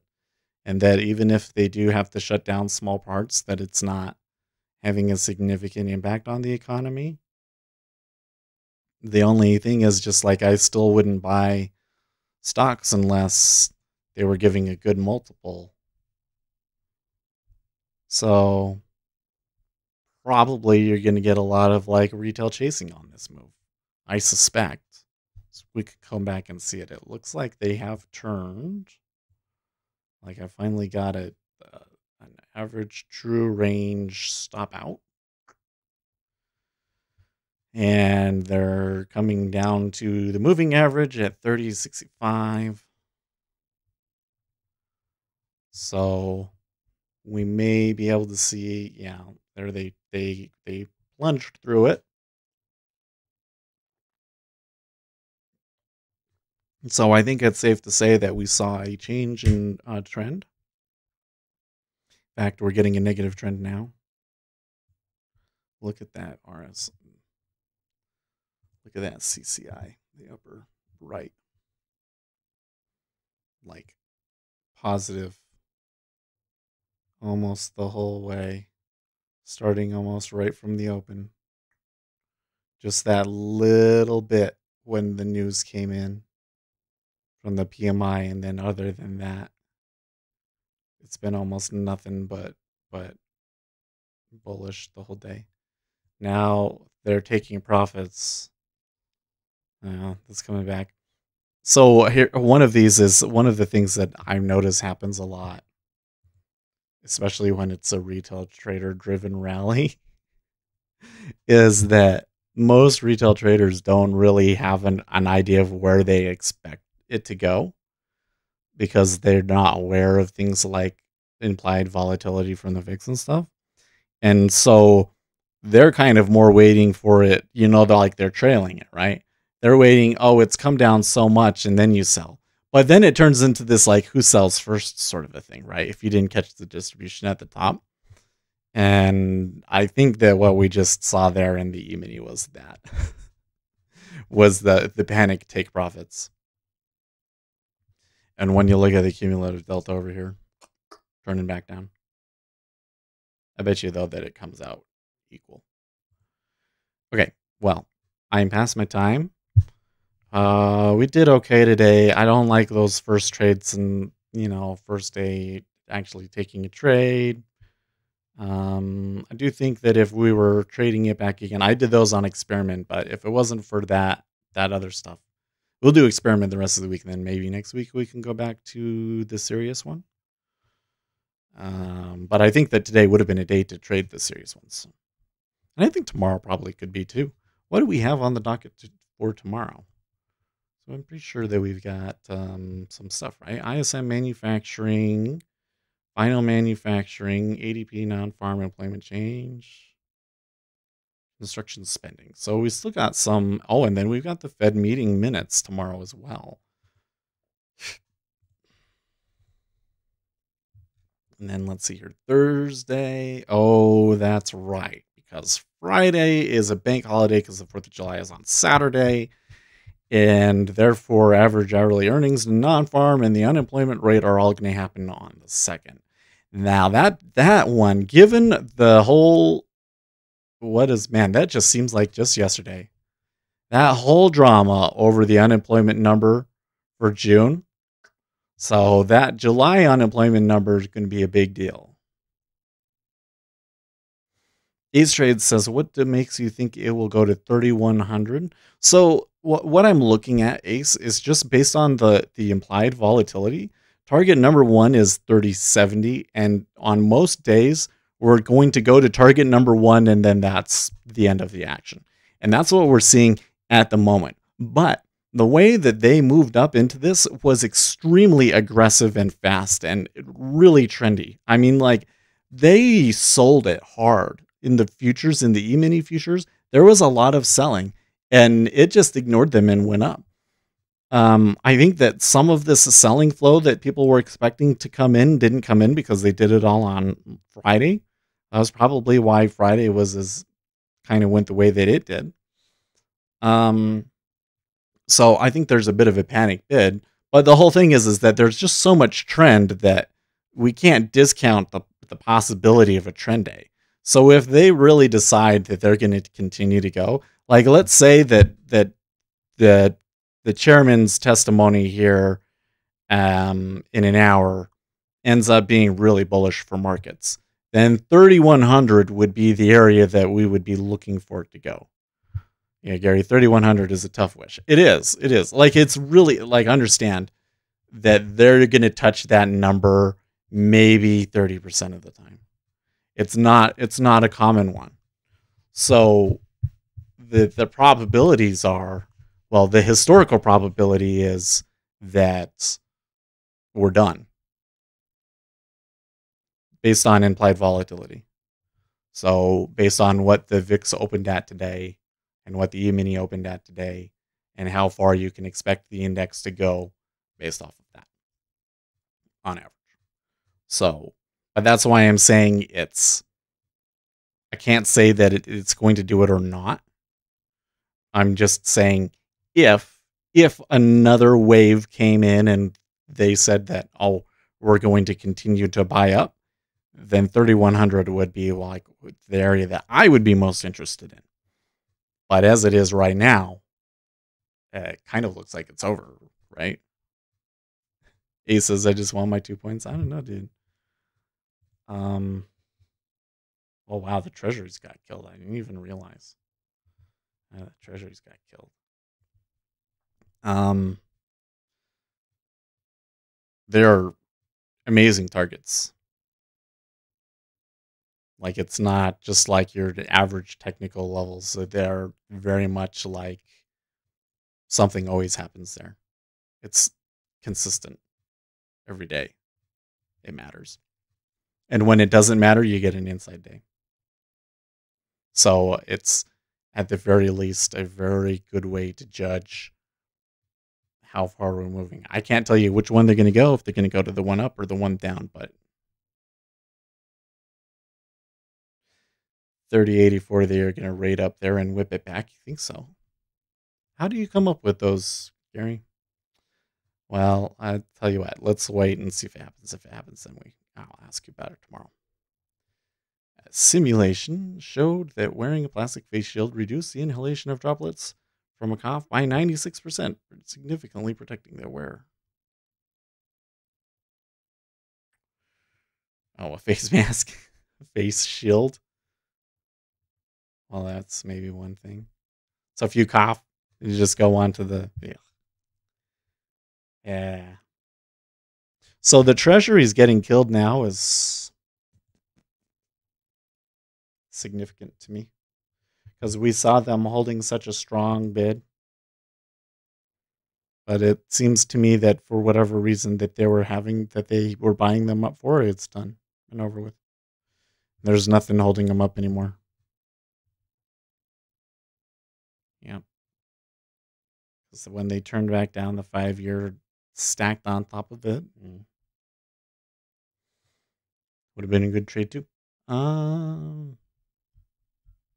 Okay, yeah, I should get going. I will see you guys tomorrow. Remember, Chairman is going to be speaking, so stay frosty. In the meantime, stay profitable, friends. Oh, you know what? I say that, and then we need to title this somehow.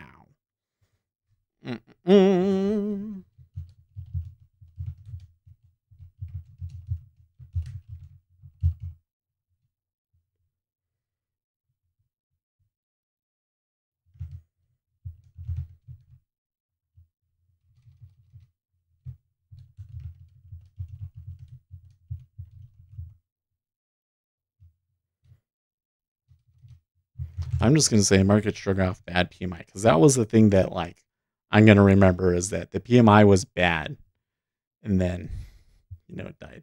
Can I use your sign off? Sure, you can. I'm not the most interesting trader in the world, but maybe together, maybe we could possibly be the most interesting. Stay profitable, friends.